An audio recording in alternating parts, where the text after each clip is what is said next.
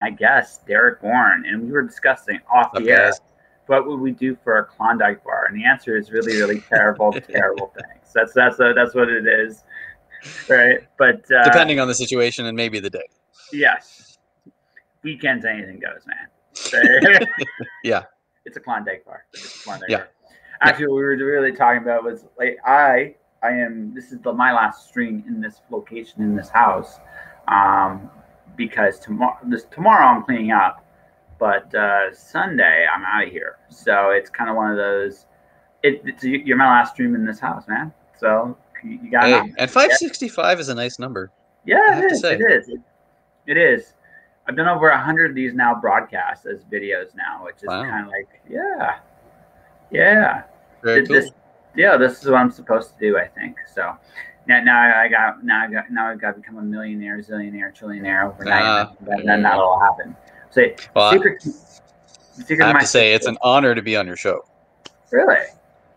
I always hear great things about your show. I have to actually watch more of your episodes, but I'm happy you allowed me to be with you. Oh, dude, you could have came anytime you wanted to. You didn't do it. Ask. Like Sounds good. I'm pretty open and easygoing. Like to be perfectly honest, I'm always humbled with some of the people that have come on this show. It's just cool to spend an hour or so with some of the people on there. I mean, I'm with Derek Bourne. That's a pretty cool thing. Ah, But, he's all right. I'm not cool. And then just getting the chorus of blushing gets Yeah, really right. over there. I'm not cool. I'm not worthy. Yeah. Actually, I'm gonna pick on somebody. We both might know them actually. So do you know Sonia Carrier? Oh, that name's familiar. I don't know if I'm connected with them on Facebook or not. Yeah, they're an author out of Ottawa. I know her as she's Hmm. a Twitch streamer as well. So I've been doing something very quiet. Like I've been doing this. So last year when the pandemic was at its worst, I started saying notes to people about why I appreciated them. Hmm. This time around, I've been sending audio notes, like 1 minute or less audio notes to people about why I think they're awesome.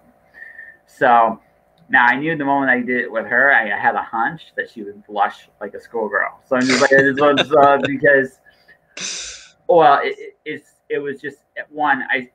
It's actually I think the most surprising thing to me in a time like this, honestly, is more people don't do what I'm doing.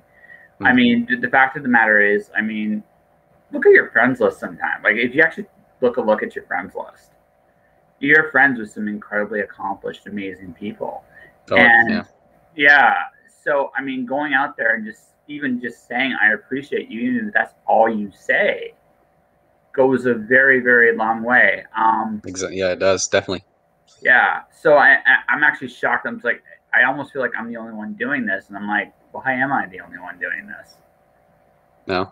Sometimes I feel like I wonder why people don't message me too often, but then I turn that around and go, you know what? I should message that person. I haven't talked to them in a while. See how they're doing. Mhm. Like normally with social media, I find even with authors, sometimes you'll message one and then you realize, oh, they're just wondering if I want something from them. But no, it's more like I want to get to know you, be your friend, actually see how are you doing today or, whatever's going on in your life. Well, it's funny because I've been saying random people, authors, illustrators. I just go on my list. Like, you seem cool. You seem cool. I sent one. Um, one of the first girls get me to blush like a schoolboy way back in like elementary school. I sent her a note actually, and not too as well. Like just different people, because again, in times like these, especially like we're in Ontario, man. I'm contemplating punking out a Dollarama for reals. I mean, I never thought I'd actually be in that this situation because I really need socks. I went from Amazon, but I don't know when they're going to show up. Yeah. I'm moving, so I'm going to have to actually literally come by here every so often on my mail. Did I get socks in the mail here? Because Amazon and also big difference. Dollarama, it's $6 for socks. For, Mm. Amazon, it's $20 for socks. Damn Yeah, shipping. you can't beat that. Yeah. So what I'm With the tempted, extra money that you would have paid for the plate for the $20, you could get some snacks and yeah, candy. I could have got more ice cream. Like that was ice Yeah, cream money. I'm exactly. never gonna get back. I'm never gonna get back. So literally, like I wrote a flash fiction last night. It's like, why are you in jail? It's like, what'd you do? Still underwear and socks. I saw that on your post. Yeah, that was awesome. Yeah, it was just one of those things. It's like, yeah, we live in that kind of like we're really in a fucked up space that way right now. And I'm joking about it a little bit right now because it's funny. But the truth of the matter is, it's just like it's kind of sad we're in this boat. So I can be angry and miserable at it, or I can go, well, I got a really cool friends list. I can talk to them about why they're awesome. And honestly, it's so the responses I've gotten has been actually nothing. Actually, some of them have been absolutely incredible. I talked to a friend I hadn't heard from in 20 years. I talked to another friend I hadn't talked to in about a year. It was really, really cool, just doing audio back and forth. I just got a lot of thanks, a lot of just people that genuinely touched. I got a lot of silent responses too. I have a universal theory though. This is my universal theory. We're so used to being mean to each other, and this is a sad commentary on the human race, that when someone's genuinely nice, they don't know what to do. You know what? I would agree with that. Yeah. Yeah, it's very true. Yeah. But I mean, when you've got Canadians chatting though, we're always saying sorry to each other. That's being polite. That's not necessarily being nice. There's a difference, right? Yeah. That we have a guilt complex. That's what all that means. Is we have a guilt complex. Oh my God, we're doing something wrong, right? We think we're the ones that. Here's the difference. Like, we're not being mean on purpose. We're being mean by accident. Oh my God, did I do this? Blah blah blah. Like, that's a Canadian thing. Yeah. Oh, I'm sorry for being sorry. Yeah, exactly. Sorry. You better be sorry for being sorry. I'm sorry for being demanding and being sorry. Yeah. I'm sorry. Blah blah. Yeah. Right? But it's one of those things. Like, I have found that, like, again, it's just a simple little idea, but it's just like, right this minute, I think we would be in a much better place instead of arguing over put on a mask or don't wear a mask or get a vaccine or don't get a vaccine or whatever the case may be. Hey, listen, I think you're awesome.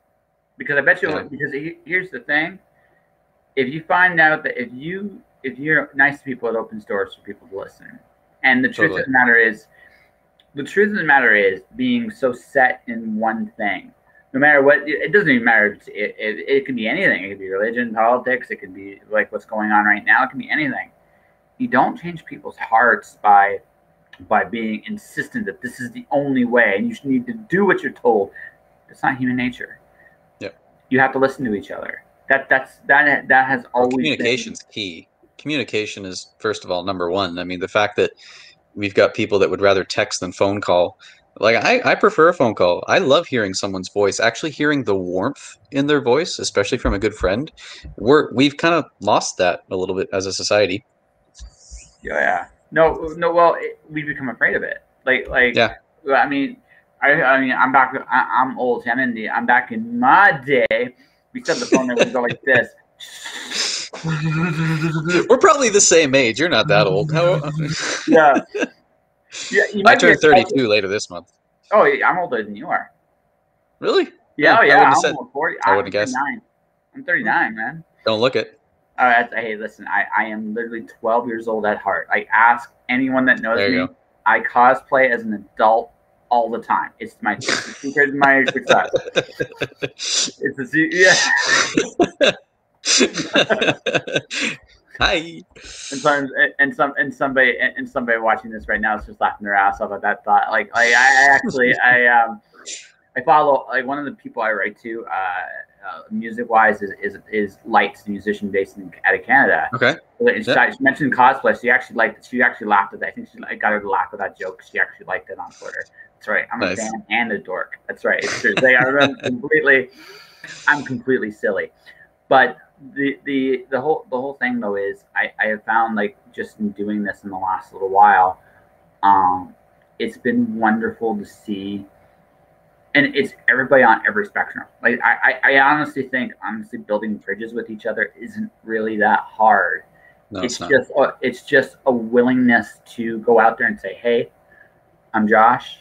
I like what you do. Can you tell me about yourself? So, and here we are. It's a willingness to trust too. Unfortunately, a lot of people have lost trust because of what's happened in their life and things like that. But sometimes you just gotta try it. Yeah. Just go for it. It's like, I've always been one that when it comes to food, I'll try anything once just to make sure, if I like it or not. But the same with making friends. It's like, if you don't take that chance, you never will. That's true. Well, actually, it's with anything. Like I Yeah. mean, I think one of the hardest challenges as an adult. I think especially when you get started, is recognize the fact that you think you know everything, Mm. and that this is how the world works. Hmm. And then you get to my age, and you're like, I don't know a damn thing about how the world works. Yeah, I've got too But many holes poked in my box. yeah, well, I just like I think we all have this fear of being small. And then one day I woke up and I realized I am so much smaller than I could possibly imagine. Hmm. That the more I know, this actually not the bigger I become, but the smaller the world becomes that much bigger and more vast and Yep. magical. And that's how I want to be for the rest of my life. Now that does mean though I am going to get burned, rejected, trounced on a little bit because I'm going to take chances and I'm going to get burned from time to time. It's just that's human. Yep. That's just life. You're never going to have a perfect batting 1,000 average doing this, but I will try to find those meaningful connections. I'll try to learn Hmm. what I want to learn, and maybe I don't learn everything. In fact, I'm almost certain I won't, but I will hopefully at least learn enough to understand. That's kind of what I'm trying to do. Yeah. I find, especially when you're younger, it's a good idea to try to get some culture. I know for me, like I traveled to Cuba when I was 14, and then Uh, I ended up going to Honduras for a month to do some just helping out and building some spirit. Like I'm a spiritual person, so I went and fixed up some places of worship when I was down there, and I went with a group of about 20 people that I had really never met before. But through the person that was organizing it, they said, we're looking for more helpers, so I volunteered. By the end of that month, they were my brothers and sisters. hmm? Like I had never met them before, I'd never spent a day with them before, and yet just so easily we connected as a family, and now they're lifelong friends. So Actually, truly, that's actually probably the rarest treasure of all in this world. To be perfectly yeah, honest with you, yeah, um, I've moved so much and I've seen a lot, but the price I've paid for that to some degree is I am even no matter where I'm at, there's always a part of me that feels isolated because I've mm, seen and done so many things. There's always that little part of me that kind of just feels like I'm here, but I'm not here because I'm always feel like I'm on the move. But on the flip side, the gain I got from it though was I met and see, like I said, I got to meet and see and do so many different things, and hmm, just of all things, just chasing my dreams. Um, there is again, it ultimately comes to what I said, like that willingness to go out there and see the world on its terms and not your terms yep, yep, opens you up to so much. And like I said, I hope like I've become more open minded as I've gotten older, not less. When I was younger, I was a dumbass. Now that I'm I think I older, was too. yeah, yeah. Now that I'm older, I'm still a dumbass, but at least a dumbass that's willing to learn. And that's why I've Mm, evolved a little bit, right? yeah, Right. and there's the good old better be a dumbass than a smartass. It's true. It's so true. So true. I've seen Don't let some. it go to your head. Well, you got well, yeah, but it's okay. Ego is good in two spots when it comes to negotiating your rates. Mm, Ego is actually a good thing in that, and it's good to protect yourself sometimes. You need an ego to do to a that. degree. Yeah, to a Right. degree. There's a point where it becomes very unhealthy, but there's a point where it's like, okay, a little bit of this will actually protect you. Too much of Hmm. this, and I become the bubble boy in the corner that nobody Yep. wants to deal with. Yep. It's bubble. Ah, shit. It's bubble boy. It's finding the balance. Yeah, well, and I think I think anybody that pursues something they want to be successful at and are accomplish things in that, it's probably the biggest challenge when you do find success, Yep. right? Because that ego can destroy. It doesn't necessarily destroy you while you're at the pinnacle of your game, Yep. but on the way down, it kills you, Hmm. right? Hmm. I find even for me, like I am one of those authors that checks my Kindle sales every day. I probably Right. shouldn't, but it's like if I'm on a good rise and all of a sudden it goes down, I'm like, oh my gosh, what am I doing wrong? called But then I fluctuation. start having to remind myself, this isn't why I started doing this. I did this because I love to write, and if people love my work, great. If not, don't worry about it. I'm actually like, now that I've got a sequel to one of my books coming out this year, I'm going to be taking marketing a lot more Nice. seriously. Yeah, yeah, Sweet. yeah. My Alice in Wonderland Greek mythology epic poem is going to have a sequel. Oh, It's that's the cool. Yeah, the wildest game of croquet you've ever seen. It's croquet in the Nice. underworld. So it's gonna be fun. It's fun to write, and hopefully I have some news on that soon. But again, what I noticed for the last year for me was I laid a okay foundation. I released 2 books last year. Now I have to build like a sequel. At least one of them has to be a sequel. I feel from a business standpoint, people look at Hmm. you a lot more seriously when there's more than one book in a series, Right. right? So that's one, and then two, um, now that I will actually have some actual money to invest in myself, I'm actually going to take a real crack at some things and kind of see how the business end of advertising yourself in the Oh, yeah. unorganic ways truly works. So like Amazon ads, things like that. Yeah, Amazon ads. I'm kind of dreading I still Facebook. have to learn more about those. I'm dreading Facebook ads. Just Mm, a little, just a mm, little. Facebook's yeah. like quicksand. It just always moves and rotates. Yeah, You pretty much. know, although I saw like a meme on Facebook the other day. It's actually pretty funny. Like the things as a kid that frightened you, like quicksand. Like we used to watch those terrible TV shows where quicksand was this like Right. all knowing threat. Yeah. And as an adult, it's like that's great. Like the odds of that ever happening to you are like virtually none, right? The only sand you'll find in Canada is the beaches. That's right. We have beaches in Canada. Yes, we do. We sure do. On Yes, Lake Erie and all the lakes. all of the lakes. And at the sides of the continent. But Yes, the Atlantic and the Pacific Oceans. yes. Although Vancouver is very rainy. I will speak from experience on that. It's very, very, Mm. very rainy. It's not so Yeah, much. when my wife and I went there for the first time, it rained usually in the mornings, but by 11:30 it cleared up pretty much.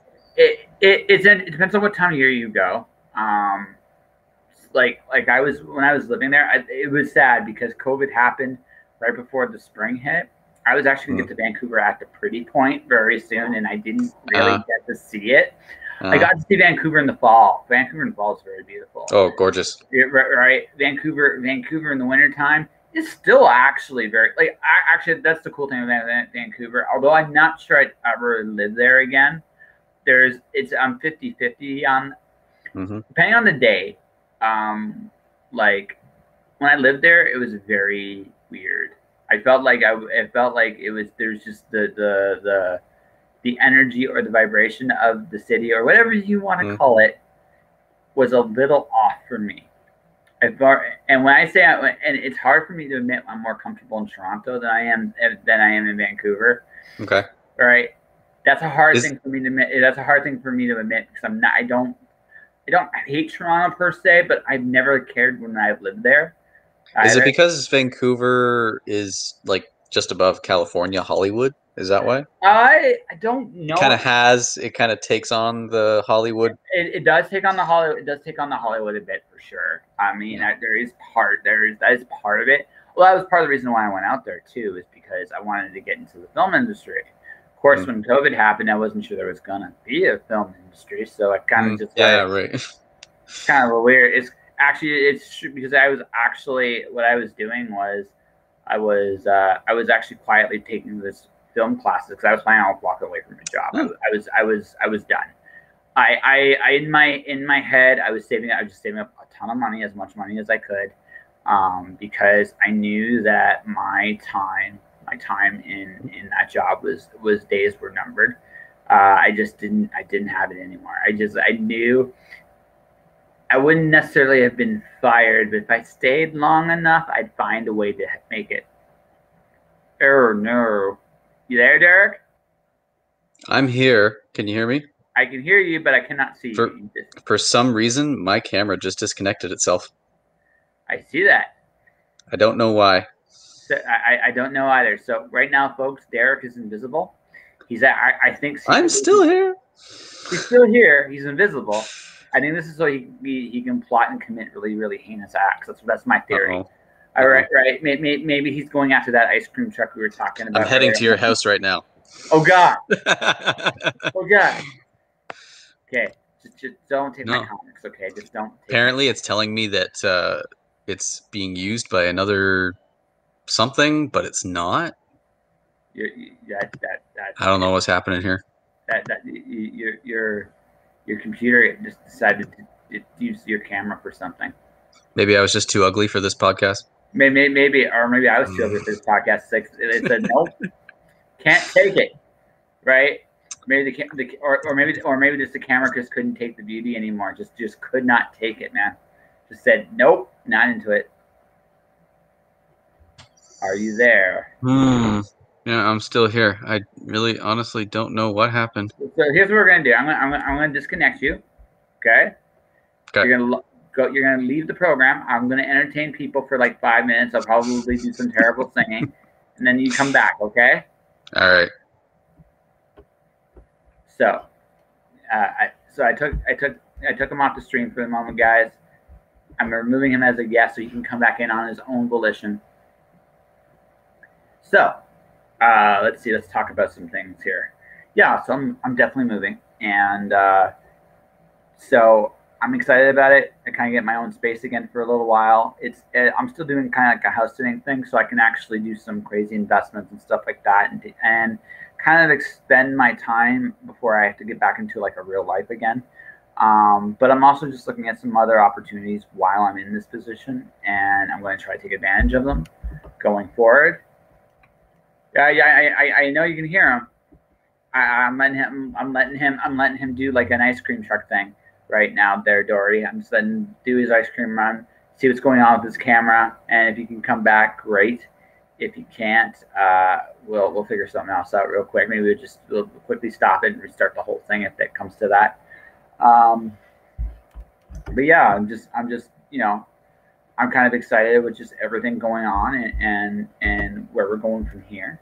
I'm like I said, new place. I'm hoping to get a haircut sometime next week so I can actually get rid of this long hair. I haven't had a haircut since right before the pandemic. So this is a year's worth of hair growth right here. I'm going to look like he was talking like I don't look 39. I'm going to look even younger. I will look like I'm 12 years old in like a week or two, and all this is gone. And like except for the very top of it, it's going to be like, oh, let's see what's going on here with Derek. Okay, he's going to be restarting his laptop. Kind of seeing this. So this is a rare moment where you can ask me anything right now. So if anyone's out there and has a question for me, now is the time. Actually, Dory, to answer you, my move is not going to be that hard this time. I only have like 4 boxes. Like, the pandemic forced me to be very mobile. Most of my stuff is actually in a storage locker in Calgary, Alberta right now. I don't know when I'm going to be able to get all of it back. But I didn't have that much stuff even to begin with. Like I've been a very, very stoic person in terms of once upon a time I lost everything, and it kind of put things in perspective. I see that. What your broadcast assistant does that in terms of like getting cut off? Hey, he's back. I had the option of restarting my laptop with updates. I'm going, that's going to take way too long. No, but you're back. You are back. I'm back. Yeah. Hopefully for a decent amount of time. Listen, if your camera decides to, maybe your camera just has a wandering eye. Like maybe that's what happened. Like maybe it's like, Oh, maybe. Yeah, maybe. I mean, is it seeing anybody? I mean, it's possible, I guess, right? Maybe. I don't know. I'll have to ask it after. You have to check your camera history. It probably take pictures. Yeah, right. Someone's watching. Someone's watching. Hello. But as I was saying right before I came on the air, like Dory, yeah, no, 9 times in 10 years.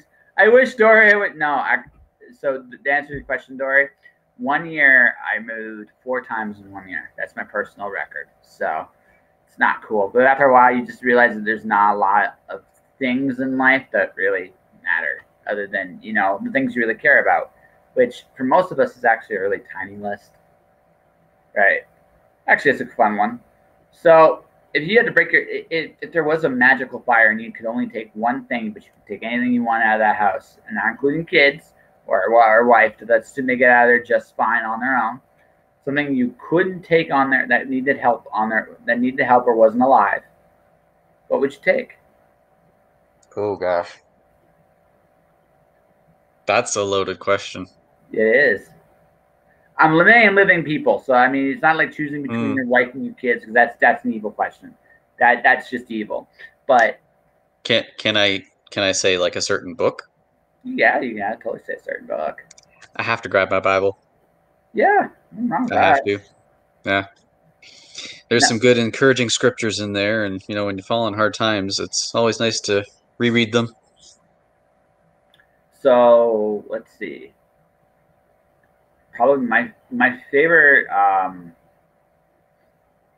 my favorite one is the ones I like. I when I was going through my really really really hard times. If we want to go there, I learned to understand. I understood Job a little bit. I understood, like, when I was going through my hard times. I understood. I've lived through a few I think, like, the way the Bible is. I think all of our stories are in there in one way or another, but not everybody needs the exact same stories. It's an interesting way of looking at it. Well, it's just because Ezekiel's neat, but I don't know if Ezekiel's for everybody. Like, to be perfectly honest with you. Yeah, right? I'm going through a publication right now that actually goes into Ezekiel's prophecy and everything that he saw, and actually what it means for our day. And it's actually pretty interesting, and it nails a lot of things on the head. Yeah. Ooh, cool. You have to give me a link to that when this is all said and done. Yeah. Really going. It's like Dory would take her dad's ashes. Okay, that's cool. Mm-hmm. For me, it's a toss up between.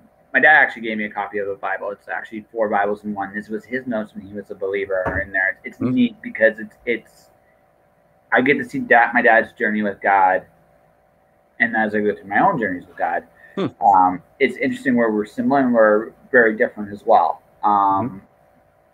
Again, some stories you don't think would apply to you do apply to you, and other stories I find are it's like anything else. Like there are things in life that are built just for you, but there are also the things in life that just aren't. The world is bigger than you. It's a hard thing for a lot of us to accept, but it's the truth. Like we don't need to learn the same lessons. We don't need to go through the same tribulations. We don't need to go through the same life. Mm-hmm. We all have different challenges and different things we're trying to learn and need to learn and grow with. And like I said, especially like doing this podcast, I just also recognize the fact that I've come to a very interesting place in terms of one of the things a lot of people that aren't Christian look at is the idea that some of them feel like they're going to be condemned to hell or another place because they don't believe. I don't know if that's actually the case.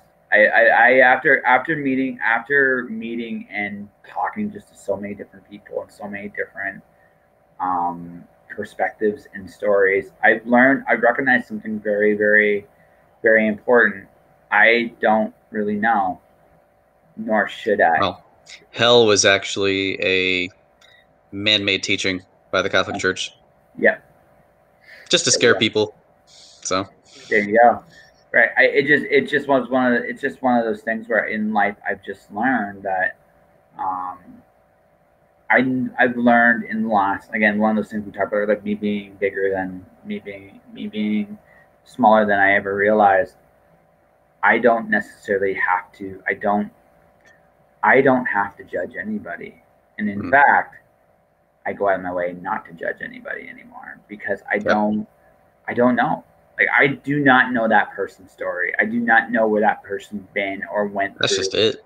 Right? Yeah. Like, I for where I work, like, I don't know if you know, I sell olive oil and balsamic. You've probably seen my videos, maybe. And, I've seen people walk in our store, of a different culture, different background, and they kind of seem scared of me when they walked in. I don't know if I'm just a scary looking person or whatever, but I treated them like a human being. And you could just tell after the first minute, they relaxed Mm-hmm. because they didn't know, right? Sometimes you walk into a place and you don't know who to trust, but we all just need to treat each other like human beings. Our hearts beat the same, we eat the same food, essentially. It's just, what's the difference? Color of our skin? That doesn't matter. You are my neighbor. Everyone is my neighbor, and my brother, and my sister. At the end of the day, most of us want exactly the same thing. It's just exactly how we get it, which is basically to be loved by people. Yep. And do what we love to do, and be left alone to do it. And that's that is pretty much everybody from all over the world. We have more in common with each other than we do different. Oh, right? Exactly. Right. But the differences are so fascinating too, because it's the variety, the details that makes life rich. Yeah, totally. Right. Totally. I had this conversation with JD about food. How food. JD Estrada? Yeah, no, JD Estrada is awesome. Yeah. Like he's a good bud. He is one of the sweetest dudes. Like I give him, I'm probably going to send him his note tonight or tomorrow. Actually, I'm not sure which day I'm going to do it. But he's one of the kindest guys out there. But we were just talking about this, like how you can learn an awful lot about a culture with how they do things. Everything from how they I like when I learn languages, I love learning how a culture swears, because that tells me it sounds silly, but if you sit there, it's actually genius, because one, I'm encouraging people to play. There's not a person alive that doesn't like to play. Mm-hmm. Two, right? I love the fact that when I do that, I learn very quickly what a culture values, because you've learned what's considered profane. Yep. Number three, it's a really easy way to make friends. It's an incredibly easy way to make friends. That's true. Then they introduce you to their food, and it's like, yes. Yeah. I found even when I was in Cuba, like their education is free, right? They can basically learn whatever they want. But when my parents and I stayed at the resort, there was a guy on the beach handing out towels, and just getting to know him, he was an X-ray technician. That's what he went to school for, and yet he was handing out towels on the beach doing, you know what? I can make more money doing this than that. And I love doing this because I get to meet people like you. Like that, at my age when I was there, I just went, oh my goodness, I have no idea what life is like. I still don't. I'm telling you this right now. I still don't. The person that tells me that they're a realist is the person I just don't believe at all. I know how the world works. Yeah. Really? Can you tell the rest of us? Because I sure as hell don't know. Should I pull up a chair? Yeah, hopefully. Tell me about it. Yeah. Well, no, because I've learned, like, personally, I've learned that it don't work like you imagine it's going to work. Like, never. I find what tends to happen is, I think I got this nailed down. And then you hear God laugh. Oh, wait, your world's in your head? Right? I got this bigger than that. Yeah, I got this figured out. Now, realist is the one thing that doesn't truly exist. Cynics exist, cynicism exists, optimism exists, but realism isn't really real. There's an irony for you. I think a key to a lot of it, though, is just humility. Mm-hmm. Right? How many people are you actually going to meet in a day? Like, I have maybe 20 customers come into our store in a day. How humble is every person that walks in that door?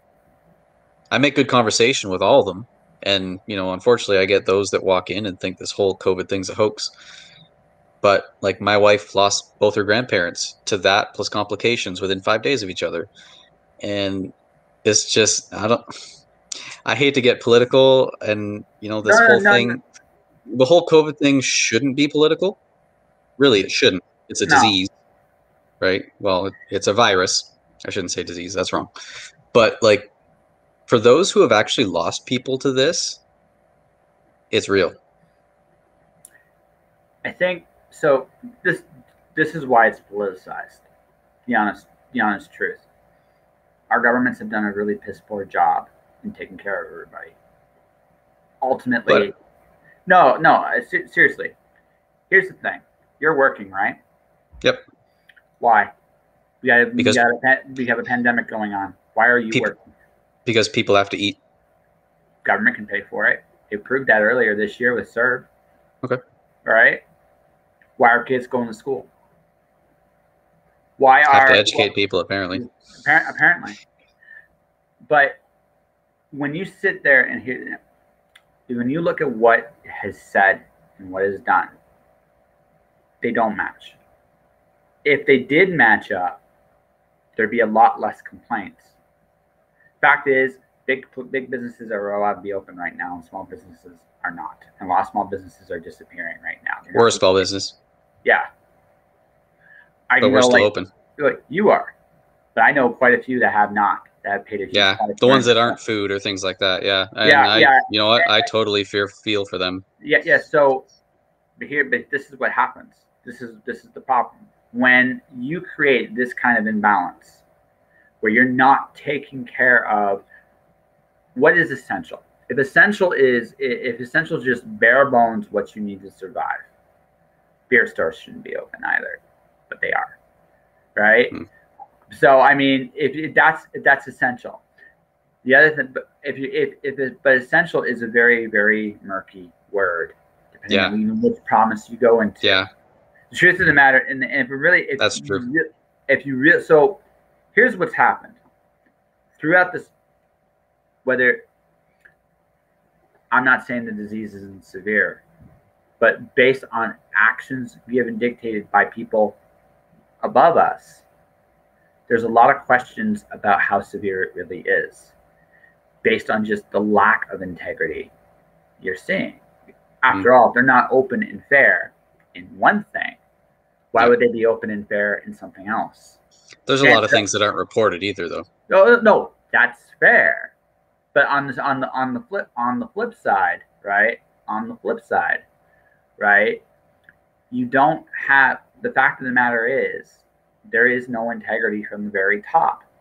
And because there is no integrity at the very top, people are going to treat this with a lot more skepticism and cynicism. Oh, I get it. Yeah.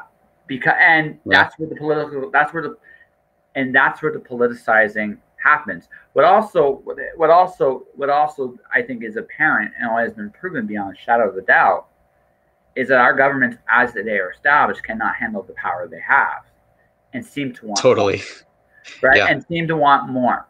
Yep. So in that sense, it behooves the things to be politicized because we'll be busy fighting each other, and if we're busy fighting each other, we're not dealing with people trying to incur power. Yep. That's why it's politicized. That is the entire reason why it's politicized. Because if you sit there and look at what we've done, Canada has done, and what it could have done, right, from the very top down, did not do a good job.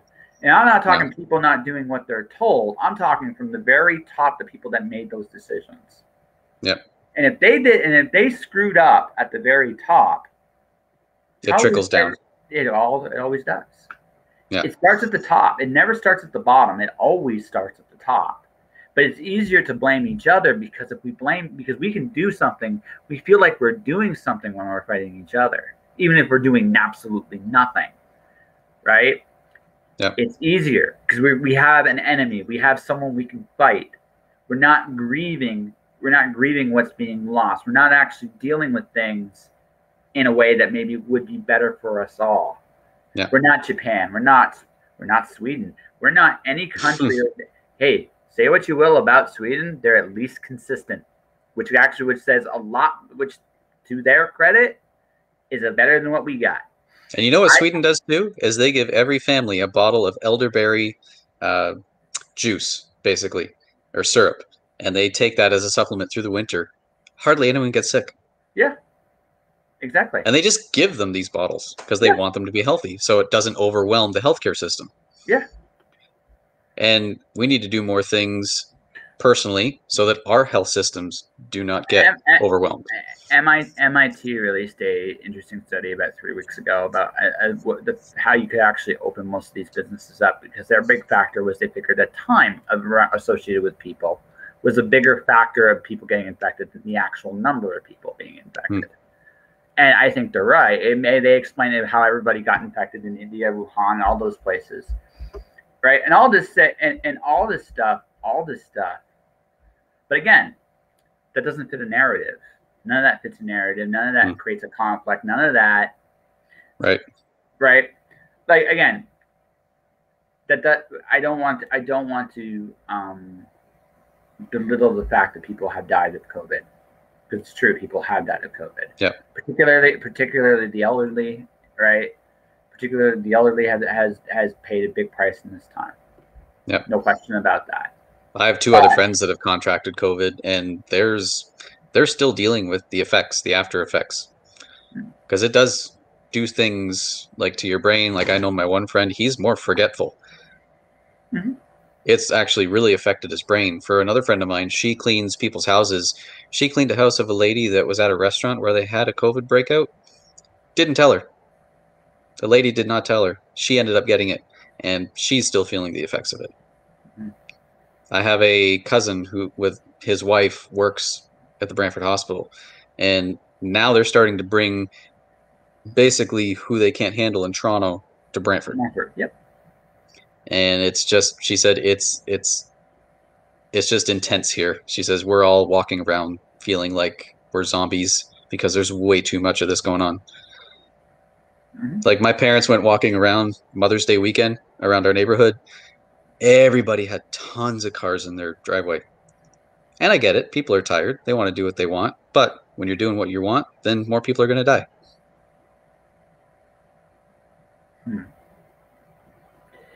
Because I can't tell you how many times I've seen things. I've heard of people having parties and things like that. Numbers go up. Because people are getting tired. And I get it. We all want this to be over. But that's not the only reason people are tired either. We need to stop being selfish. But again, that starts at the top. It doesn't just start with us. It starts at the top. Yeah. Hey, fine the people more. Fine them. Raise the fine. Scare people to not do it. Like, it just... Yeah, honestly, dude, we're coming to a point where that won't matter anymore either. I guess. I did hear someone was threatening to torch Rob Fort's house. I'm not surprised it's getting to that point. Yeah. I guess, Doug Ford. Doug Ford, not Rob Ford. Yeah. I'm not. But again, this dude, I can't buy underwear and socks at Dollarama right now. I mean, I'm being real, and I say this. Like, this is like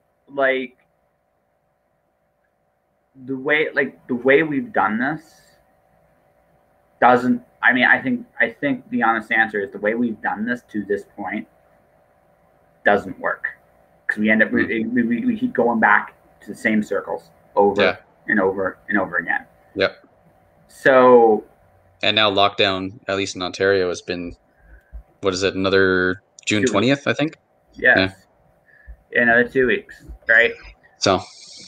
Yeah, but that's because people are still doing what they shouldn't be doing. So. I wonder about that sometimes.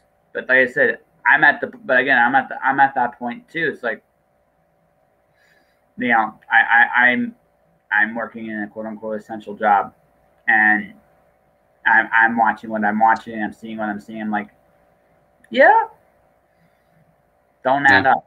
Like, so is everything in India fake then? No, I'm not saying everything in India is fake. That's not what I'm saying. What I'm saying is, from my end of things. I've had friends who've been sick of COVID. I've had friends who've been sick from some of the vaccines too. I've seen it on both ends of the equation. Oh yeah, everyone's different though. We're all going to react differently to a vaccine. And everyone's different even with COVID as well. Some people don't get a damn thing from it, right? Yep. So the thing about it is, we've done this, This has not worked. Mm. People are getting flustered. People are traumatized across the board. Not just people that have friends that have COVID. Even with each other, how we react to each other. Mm. We have this lot of this hyper stress just being around each other right now, big time, right? So that's not healthy either. No. So what we're coming to? This is where we're coming to.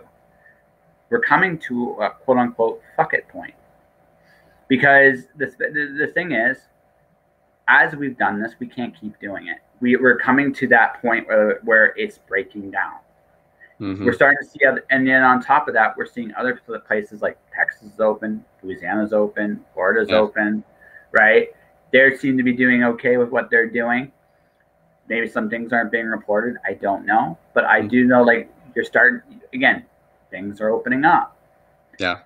And so how many people down there have been vaccinated though? Texas, not that many. Yeah. Which makes me wonder. There's, like I said, there's some interesting things out there too, right? But anyway, we that's that. But again, regardless of where you sit or where you don't sit, we've been doing this for over a year. We have struggled. Almost a year and a half. Yeah, almost a year and a half. And we're not going to make it to 2. You can I think so. No, we're not going to make it to 2. No. This doesn't work. At least as we've done it, it really doesn't work. So we have to think of another way of doing it. Changing up in the fines. We've come to the point, like just the Chinese finger puzzle. The more pressure you put on something, the more there's going to be resistance. We've hit that point where you really can't. And because, again, it's not just that people are tired, not just about people doing the right thing or the wrong thing or any of that stuff. It's been a year of stress, job loss of dreams, loss of homes, loss of life, loss of everything. I miss hugs. I do too. Big time. Big time. Yeah. I mean, I hug my wife, but yeah. I like to hug my friends too. yeah.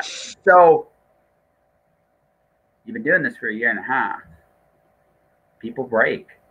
Yeah. It's not about right or wrong. People are going. We're not built for this. We're just not. Yeah, it's true.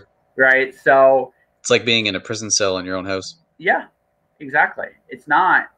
So when people are going to cut loose, people are going to, because that's normal. It's better, right? It is. I hate to break this to people. That's the norm, right? So yeah, people are going to get sick as a result of it. But people are breaking down in other ways right now too. This is like this. What we've done for the last year has been a lack of any real good ideas. Period. There's been no good in anything we've done. Yeah. Right. But I mean, the whole virus changed and kept morphing into something different. So it was like they just kept playing, catch up. Right? Trying to figure out, okay, how do we tackle this? And then the next day, how do we tackle it again? That's part of it, for sure. I'm not saying that's part of it, but part of it too is just a really poor understanding of human nature. Yeah, right? A really, really poor understanding of human nature. Human nature is by our nature. We question things, we push forward, we challenge things. That's who we are. So if you're gonna make a system, to try to keep people safe, identify the most vulnerable populations. We did that. Figure out what actually is working, not just a mandate. PPE. 1 in 10,000 people. It's a 1 in 10,000 chance of getting COVID from a surface-to-surface contact.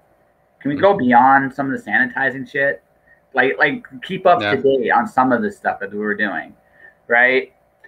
Mask. Okay, cool. Okay, mask. Cool, fine. But at the same token, who's the vulnerable populations? What are we doing really to isolate them? What are we like a better ventilation systems for old people's homes?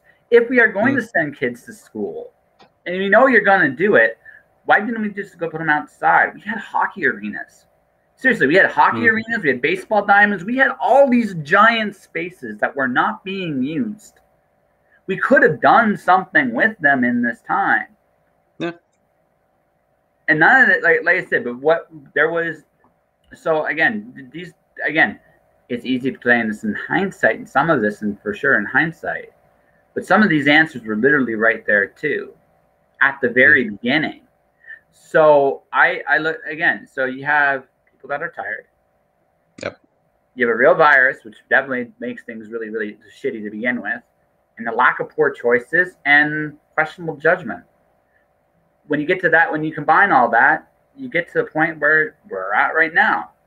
You got people mad because no one's doing the right thing. You got those people mad because, again, there's no good answer either. And here we are. We're all, again, going back to being frustrated. Yeah. Right? You've got imperfect people making mistakes. At the end of the day, yeah. At the end of the day, I mean, whatever decision you make, it may not be the right decision, but, we're all imperfect. We're just trying to figure things out. Well, like I said, again, looking at what could have been done, there were ways to, like I said, almost all my anger is at the very top. Because that's, to me, that's where it starts and ends. Yeah. The world they created, the decisions our leaders made are the ones we've dealt with. And as much as I made fun of the Dollarama shit, there's a lot of other things too that you just look at and go, "What the hell are you doing?" Right? Yeah. But again, looking from the very top to the very bottom. So instead of looking at the top and going, "Hey, have you thought about ventilators for the old folks' homes? Have you thought about better stuff? If you guys send kids to school, why aren't we doing stuff to improve the schools? Why are we trying to keep it like some of that shit status quo in the middle of this? Are you serious?" Right? But again, some of this is easy for me to say. I'm armchair quarterbacking at this point. This is all almost. Oh, we all are. Yeah. But yeah. The one thing I've refused to kind of do is I've again, I'm not talking about the guy that literally follows you in the grocery store without the mask and is just heckling you to death. I'm not talking about that shit. But I just realized that, again, going back to the very beginning, something we talked about, I am in nobody else's shoes right now. I have no idea what to do. I have no idea what people are facing. Yep. The idea of being told I'm doing the wrong thing by somebody right now is probably just a bad way to start things off. And on the flip side, me being insensitive to the fact that people are getting sick, people are dying from this, that's also insensitive too. Yeah. Right? I think, like I said, this is a bad situation, period. And I don't think and again, we haven't had a good solution the whole time. So the easy route is to blame each other. And I think, honestly, that doesn't serve any of us any good at this point. Yeah. Well, I mean, we had a customer come in our store, and he said, you've got two sides to this whole thing. You've got the people who, they say this thing's a hoax, and he said, and this thing is fake. And then you got the people who are scared of this thing so much that they won't do anything. And I just put my hand up. I said, and you got those who have actually lost people to this. And he just looked at me, bought his stuff, and ran out of the store. Yeah. Because really, I'm going, what are you going to say to me? What are you going to say to my wife who lost both these grandparents within 5 days of each other? Like, what are you going to say? You have no idea. No, I don't. And like I said, so again, I would be an insensitive asshole to condemn you for feeling the way you feel. Like, it sucks. Yeah. Right? I'm not gonna say you're wrong not feeling what you're feeling. But I also, the same, again, from my end, just being a quote unquote essential worker in this time. Yeah. I'm not surprised. I feel for everybody, whether you're an essential worker or not. I feel for everybody. I wish we didn't have to deal with this. What I do think might bring people together is dinosaur books. Yeah. Lego. I have one coming out in August, so. I see. Go to something positive. Yeah. By the way, I feel just because we've had this discussion and then we'll move on, I'm going to clarify kind of where I'm at in this whole thing. I do think the virus is real. Hmm. I'm not. I don't want you to take this exactly the wrong way. Because I know people have died from it, but I don't really know how serious it is as a whole. And the only reason I say that I don't is think we ever will. no, and this is kind of my this is my like giant disconnect, and this is why I've been very, very, very try not to condemn anybody too much on this. Um, I have again from the very top, actions and words don't mix, which, as a general rule of thumb, I'm very suspicious of, especially when I see stuff like praise our essential workers, which reminds me of praise our police officers and firemen from 9/11. I've heard this story before, and I know how that ends, and I really don't want to be a part of the ending of that, right?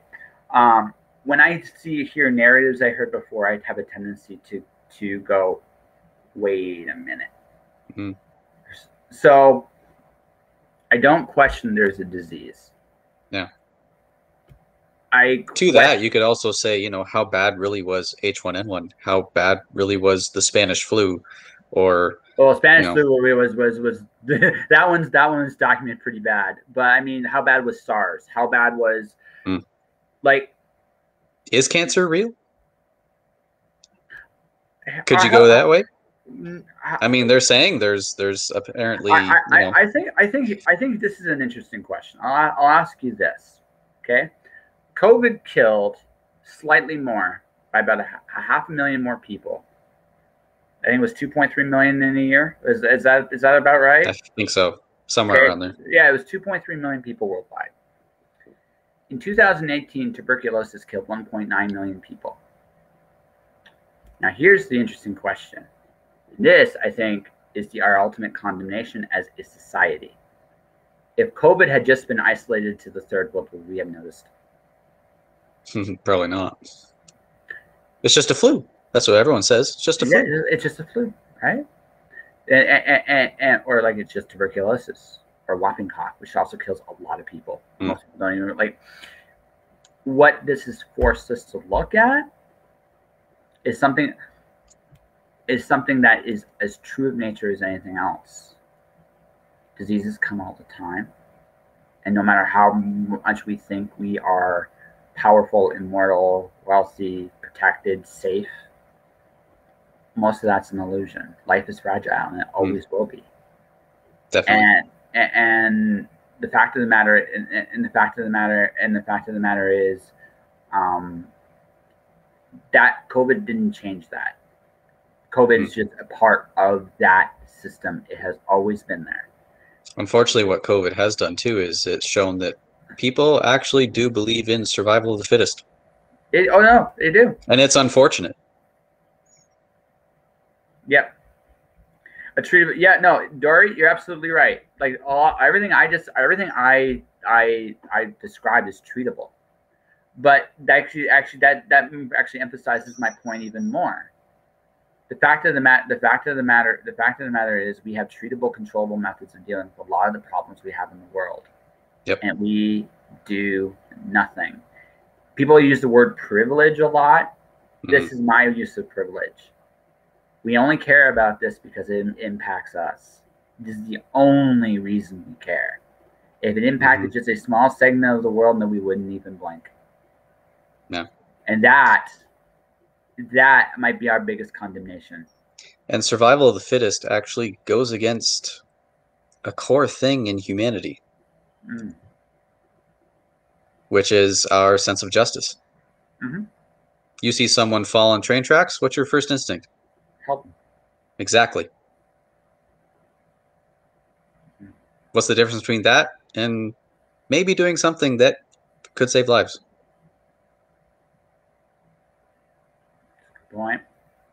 There's a study that was actually done. This is really interesting. It was done in the UK, and it was done at a basically baby young people hospital, and they would put on a play for kids, and it was a play about a cat that was trying to open a box, and they'd bring in a rabbit with an orange shirt. The rabbit with the orange shirt would actually help the cat open the box. Then comes along a rabbit with a green shirt, and it doesn't help the cat. It slams the lid back down every time the cat tries to open it.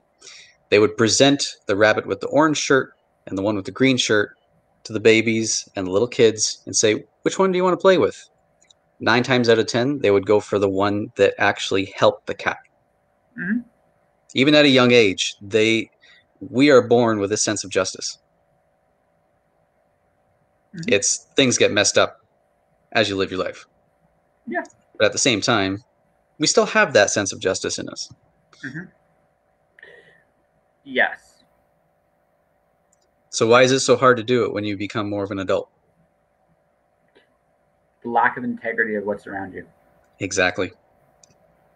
If people actually had more integrity, we could do things. I'm going to go back to something I said earlier. I really think, by and large, people are taught from the top. That's the bottom line there. I think. Well, the education system's rigged anyway. It's not even the education system. We are taught by what we see. What do we see? Selfishness. All everywhere, and and again, it's not on the ground level. I find there's more honored people on the same level than there are people above you or below you. People on your level tend to actually be very honest with you, because there's a very clear objective of what's there. It's when someone has a power leverage or power disadvantage, because the temptation is, okay, if you have the power advantage, would you use it? That's it. You know what? Yeah, for my superhero series in my first book, there's a line in my book. I've always put the teaser out there every once in a while just to remind people that it's basically, it doesn't matter how many people you save. It doesn't matter if you defeat the villain. If you have the ability to help someone else, it's not that hard. Just do it, whatever the sacrifice. Yeah. I mean, by and large, I agree with that. The only time I back off on that one is when the person doesn't want to be helped, because there's nothing you can do. And that's hard too. Yeah. Yeah, that's the only. But for the purposes of what we're going here, what this time has taught me more than anything else, it's taught me two things. We do not learn from our history, and two, our culture has no integrity. No. And when you come right down, and I'm not just talking to people that have a party, I'm talking from every angle you can imagine. We have no integrity. And that, if you go from a history perspective, that means, generally speaking, societies with no integrity are usually in decline. Yeah, it'll implode. Yeah, it'll implode. They implode. So that is what this has taught me in this time, because like I said, I'm somewhere in the middle. I understand there's a virus, but I also seeing what's going on. I'm like, you're not going to get people to cooperate doing it this way. You're just not, right? So, but that's where we're at. But that's the path we've chosen, and it's not shocking to me that there's this conflict as a result, right? Now, again, that's my perspective. Hey, maybe this whole thing started because people wanted to, go to Area 51 and storm the place. Yeah, possibly. That kind of came into the news and out very quickly.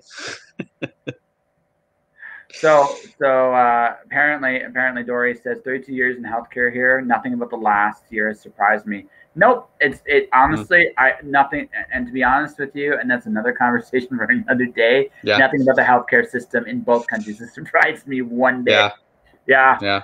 That I don't want to keep being depressed going down this. I will say this though because I feel like maybe not enough people have said this to you.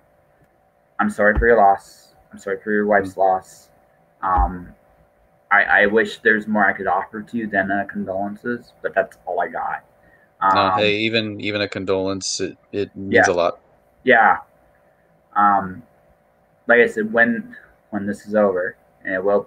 Again, I think this year as we know it comes to a head soon in one way or another. But when this is over, when I do see you, because I probably will see you at some point down in there, I'll give you a big hug. Okay, Hopefully. Hey, done. I got one waiting for you with your name Okay, on it. done. Done. Okay. Okay, just Yeah. be gentle. I'm brittle. I'm brittle. But no, but like I said, moving past that, because I think You know, on the flip side of all that too, I have seen a lot of support, especially through all the authors and people and readers that I've made friends with on Facebook. Uh, when I posted about that, there was a ton of support. And you know, yeah, some of those authors and readers I don't know, I haven't known for very long, no, yeah, and yet they rallied, and it you know yeah, it meant a lot. I yeah. know there's still good people out there. I Oh, know there's still good, genuine people out there. there's there's good genuine people on in practically everywhere. Like I said, Yep, the world hasn't really changed. We're just all trying to deal with a very bad circumstance in our own way. it's showing And everyone's true colors, oh, absolutely, right? yeah, But no, there's a lot of good people out there still, man. I yeah. love them. So Who did you get? So what did you take the opportunity to learn in this time? Did you get a chance to do anything cool? a little bit of filmmaking, actually, sort of. Uh, Yeah. for my business, I started doing cooking videos just to Okay. show people how to use the olive oils and balsamics that we sell for our store. And it has been a lot of fun. There's people like part of my video is I slide into my kitchen. I have to wear the right type of slippers to do it. But when people come into the store and they go, by the way, I love your videos and I love the slide, I usually know that they've really enjoyed the video, especially when they say that. And they ask me questions like, "Do you do that with graphics or anything like that?" I go, "No, just slippers." And just the You- fact that yeah, it puts a smile on their face, and that's all I really wanted to do was give people something positive. And if they can learn something about cooking, I'm still learning about cooking. I learned that from my wife, and I put that in video form. And if I can show people how to make something new they haven't tried before, great. If I can give them something to look forward to every week, awesome. I'm up to 40 or no, 52 videos now on YouTube and Instagram, and it's just kind of become its own little are, are, show. are you daring to travel into the land of TikTok? Because it sounds like something you can travel into the land of and do. I am on TikTok. Yes. More I'm for my already author there. stuff. Cheers. Yeah, yeah. More for the author stuff, not really the cooking stuff, but maybe we'll see. You honestly should merge them because like honestly, this is so authors are terrified of sales. Usually on some level they're a little terrified of sales. Yeah. I mean, and you obviously do care because you do browse your Kindle like how often? Yeah, You almost every do day. yeah, almost every day, right? Yeah. So there, Yeah, there. thanks. Thanks. Don't mess up the hair. No. But no, like what I've learned in so yeah, no, I'm gonna Dory, I'm going to ask him to give me a link to all his stuff when we get to the end, especially the video. I'll But send you that. when we do that, before we do that, just a thought for you. So sales, most authors think of sales as just numbers, getting numbers up, getting readers up, getting this up, getting that up. What you should be doing is doing what you do best in sales. Tell stories. Yeah. Right? And the fact of the matter is, okay, when you do, like your cooking video, based on just how you described it, is a story. There's an act 1, and act 2, and act 3. That's true. Right? So you're telling a story with your cooking, and you're showing a little personality. You're showing kind of why you rock, like, and you bring out a side of yourself that is very personable, fun.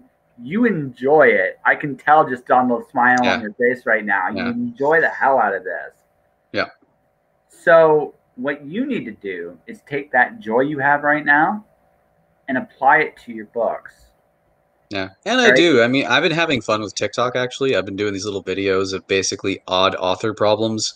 I've had it where my books were in the dishwasher, my books were in the toaster oven, One of my books was sitting in my frying pan. Just fun little stuff, and I actually have been doing that. Just silly little things, whether they get laughs or not. Great, whatever. Yeah. Actually, you should do like the cooking video gone wrong, and just like that's what you should do. That's literally what you should do.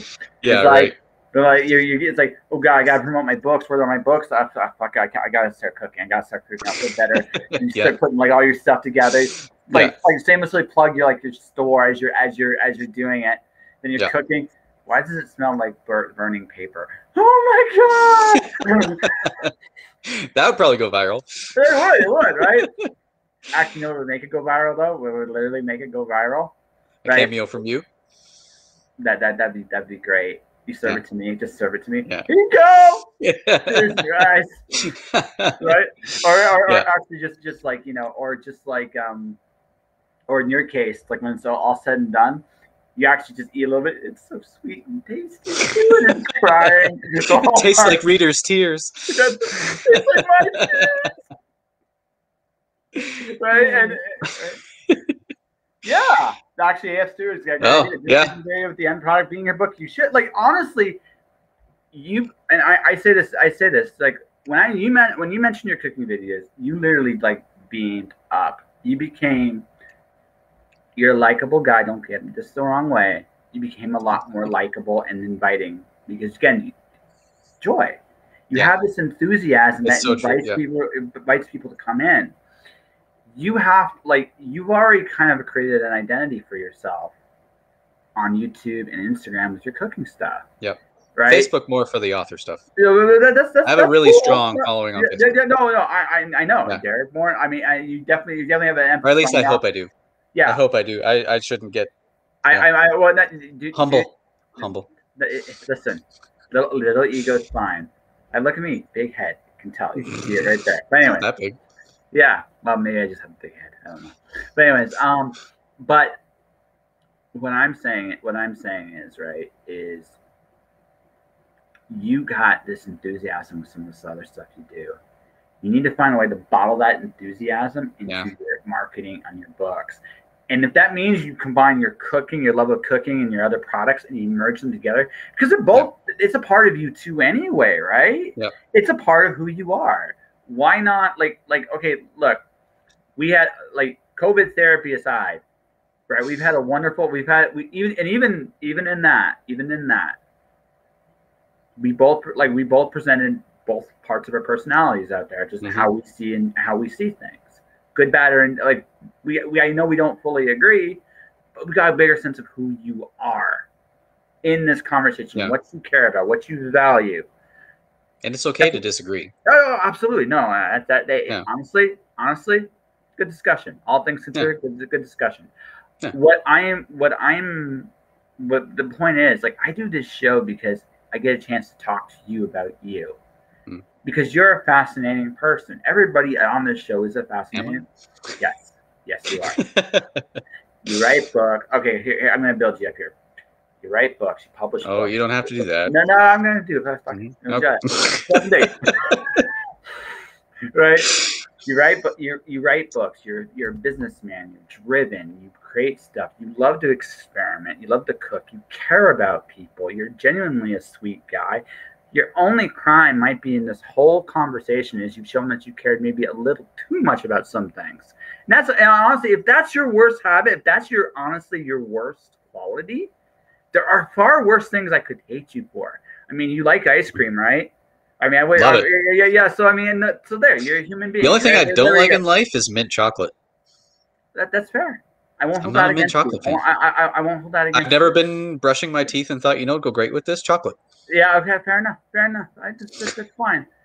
I won't hold it against you. My wife glanced at me when I said that. Yes, but on. She likes mint chocolate. That's one of our differences. Yeah, that's okay. And your wife has excellent taste in chocolate. That's okay. I won't hold that against you. All of which to say is, you're a decent human being, and you're an interesting half decent. Okay, well, I'll give you a quarter. Okay, how about a quarter? Okay, Are you a quarter? Okay. Eighth?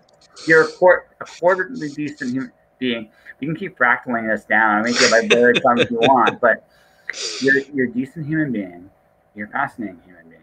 You create your own stuff. You've been doing videos. You probably. I mean, I was going to ask you about this. I'll probably mention this as just a guess on my part.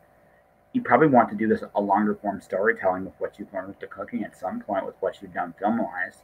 I'm almost bet money on it. It just, if nothing else, to satisfy curiosity to see what you can tell with it, right? I could see. So again, you're because I get this hunch. The thing about cooking is like baking is precision. Baking, you have to have the right like ingredients, and you can do some experimentation in baking, but not the base. The base you can't touch at all. No. The cool thing about cooking gives you a lot more freedom to play.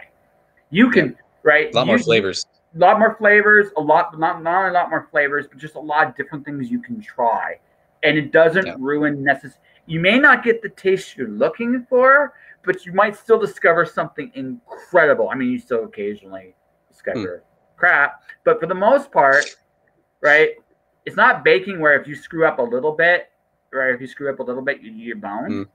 Right?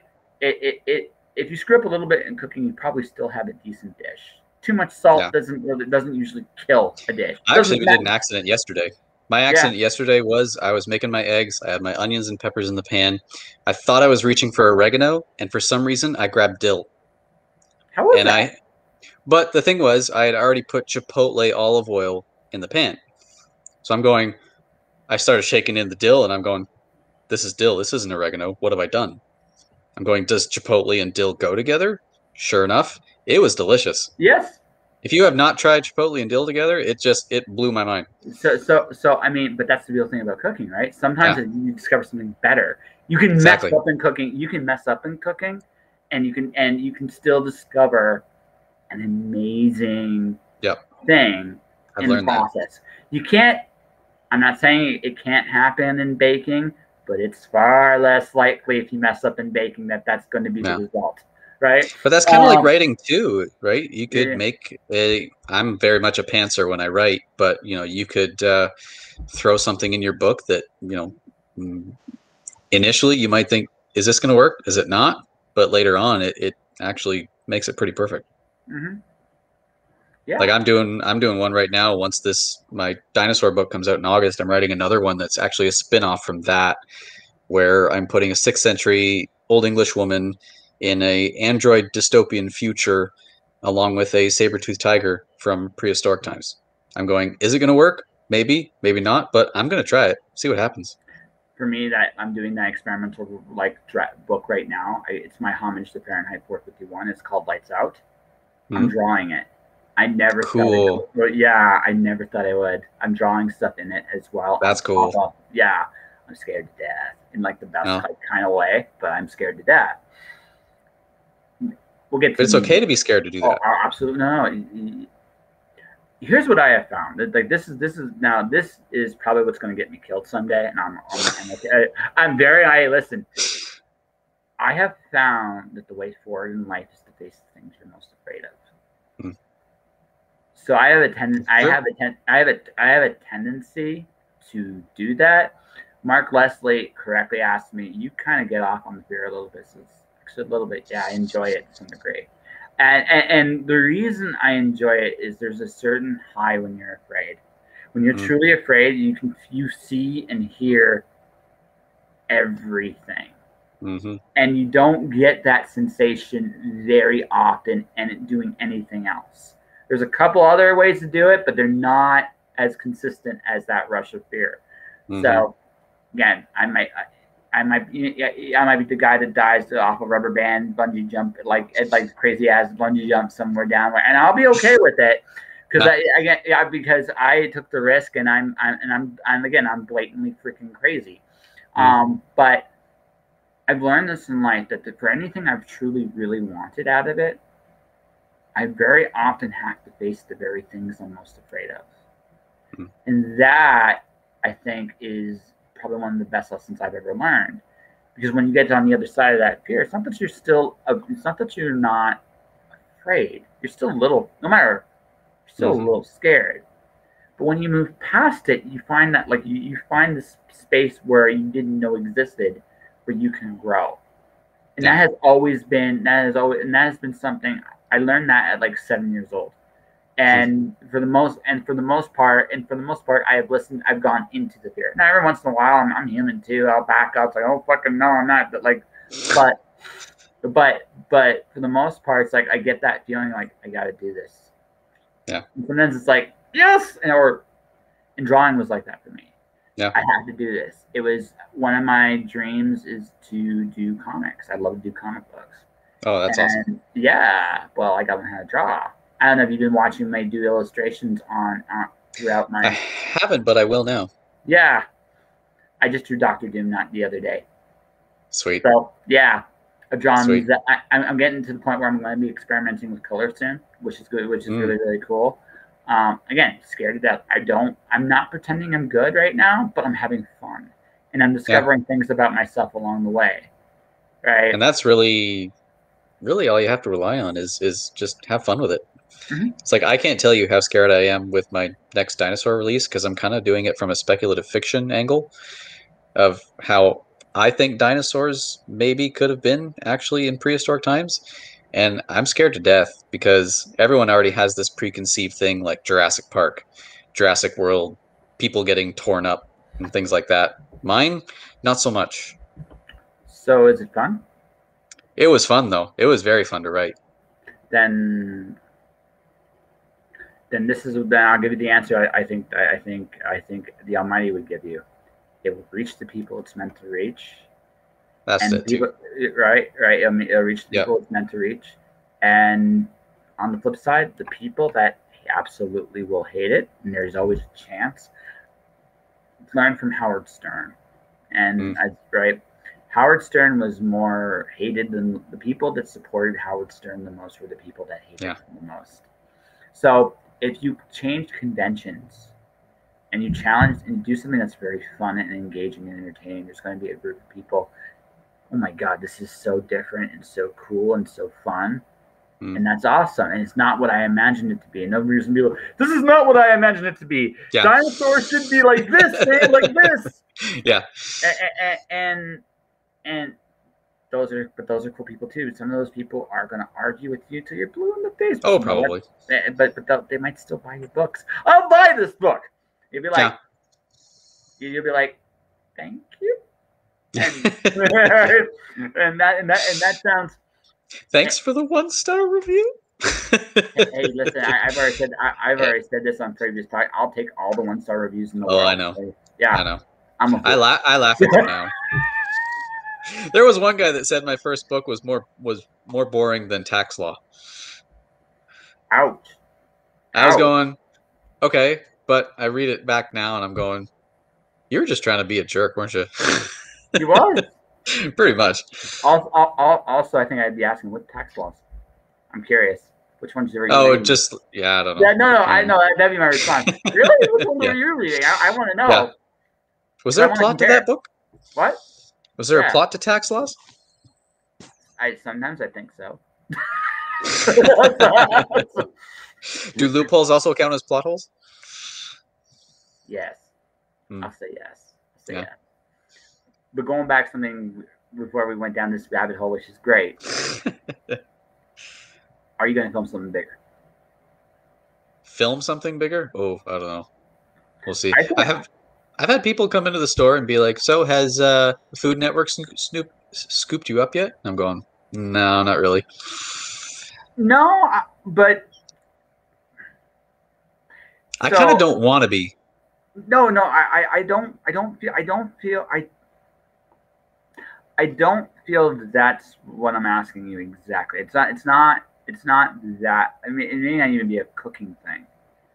I just think because you have it's like any other form of storytelling, right? I've learned to draw. I've started drawing. Actually, would you like to see a couple drawings? Would you like to right now? Yeah. Yeah. Why not? Why not?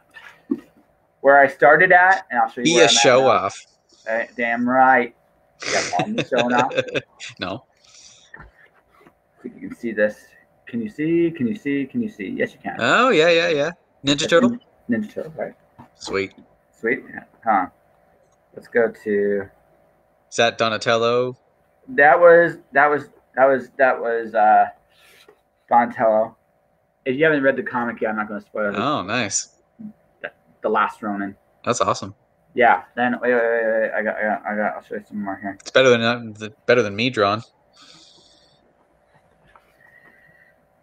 Ocarina Link, Obnoxious Boots. Okay. Obnoxious Boots.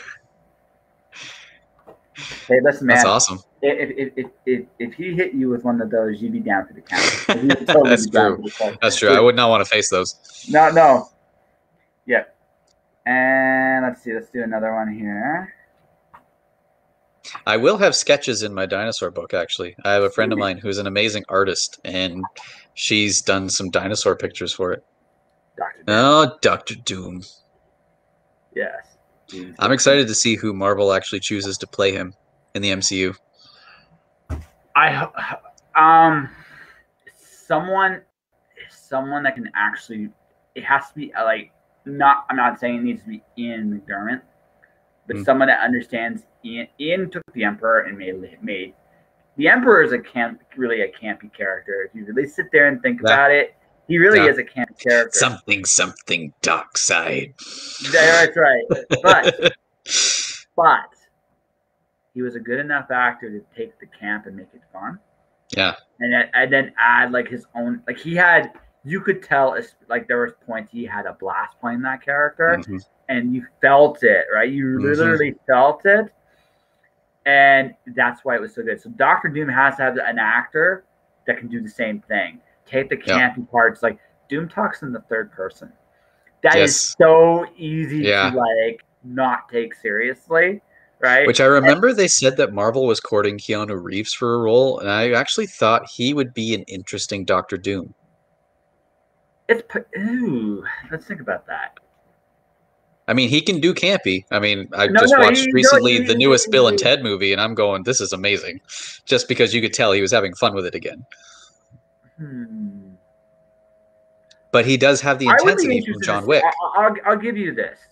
I would be interested to see it. Yeah. It'd be interesting enough that I think I'm not sure he's the right guy. I'm going to say that. Maybe not. But he's an interesting enough choice. If they said he was that guy, I'd be like, maybe. Maybe. And if you saw him versus John Krasinski as Mr. Fantastic, that would be very interesting. That would be very interesting. The other challenge with Doom is, again, because of the range of camp and pain. Dr. Doom has a lot of. I don't know if Keanu can do that, but then again, maybe he can. Maybe he completely blows me out of the water on that. As long as he's better than the '90s Fantastic Four movie, where Dr. Doom kind of overdid his acting with his fingers. Have you ever seen that movie? Which one? There's like 3 of them. There's 3 of them. Well, it was the one. It was the one from like the early '90s when they first had graphics that were horrible. Are you talking like the campy version? Like there was the Fox very campy. This was before Fox. Oh God, no! I've seen a little bit of that. That was my wife loved watching that movie with me. And by love, did a lot of sarcasm. Yeah, did she hideously beat you? Like, did you come back like next day with a black eye and say what happened? Well, it was more. Yeah, as soon as it was done, it was more of a. I'll never get that time life back in my life. No, she loves you. Like, I love you, dear. Thank you. I wanted to watch it just because I wanted to laugh at it because I knew it was going to be horrible. It's okay. It's okay. I've watched the Star Wars Christmas special and Highlander too. I can't get those hours back ever again. No. There's only one Highlander movie, by the way. I'm just saying. After watching that's Highlander, true. There's only one. That's true. And that's it. If anyone says otherwise, Yep. Just no. No. But no. They've all like. Fox killed me in Fantastic Four. Oh, Fox me too. Legit, killed me because it had good moments, but as overall films, No. It's the Fantastic Four. It should be fun. Like Well, that's the fun that like that's a family like you can't quite do the Ninja Turtle vibe of Fantastic Four, but it's Indiana Jones, a family of Indiana Jones explorers with superpowers. How do you screw that up? Like, yeah. how do you do that? Yeah. Well, Right? I know. Yeah, I know, but I digress. I mean, but it like and actually the one that really killed me was I actually tried to watch the later ones. The last one I did that one hurt a lot. Oh, I went to the theater for that, and again, I'm never gonna get that time back. Okay, now I'm just gonna be in a second hug. Ugh, I'm sorry, buddy. Second hug. I'm sorry you had to watch that.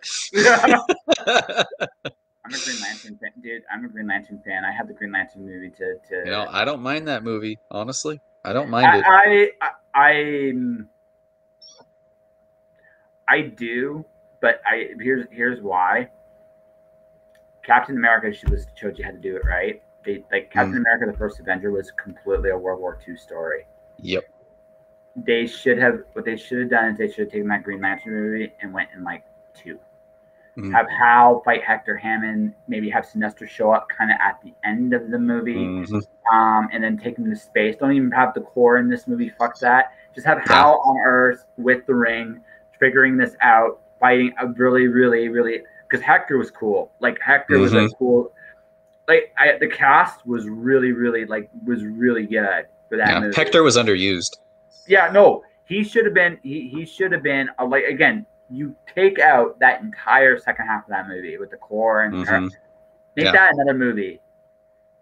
You had make Green Lantern Green Lantern at heart is like a pulpy superhero. Make the first one a pulpy Earth movie.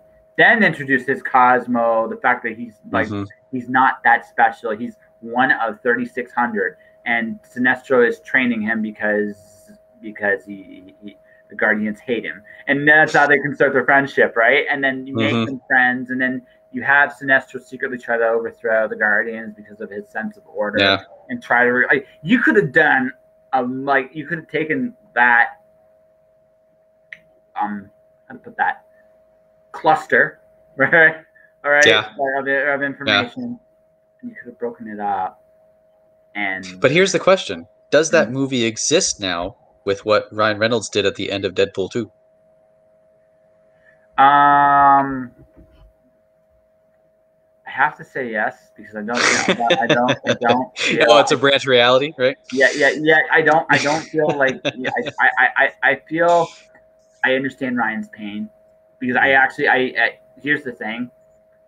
I think he really wanted to do a really good Green Lantern movie. I think so too. Awesome. Yeah. It just you could tell after about 30 minutes into the movie that it wasn't the worst thing. I will say that it wasn't the worst thing, but it could have.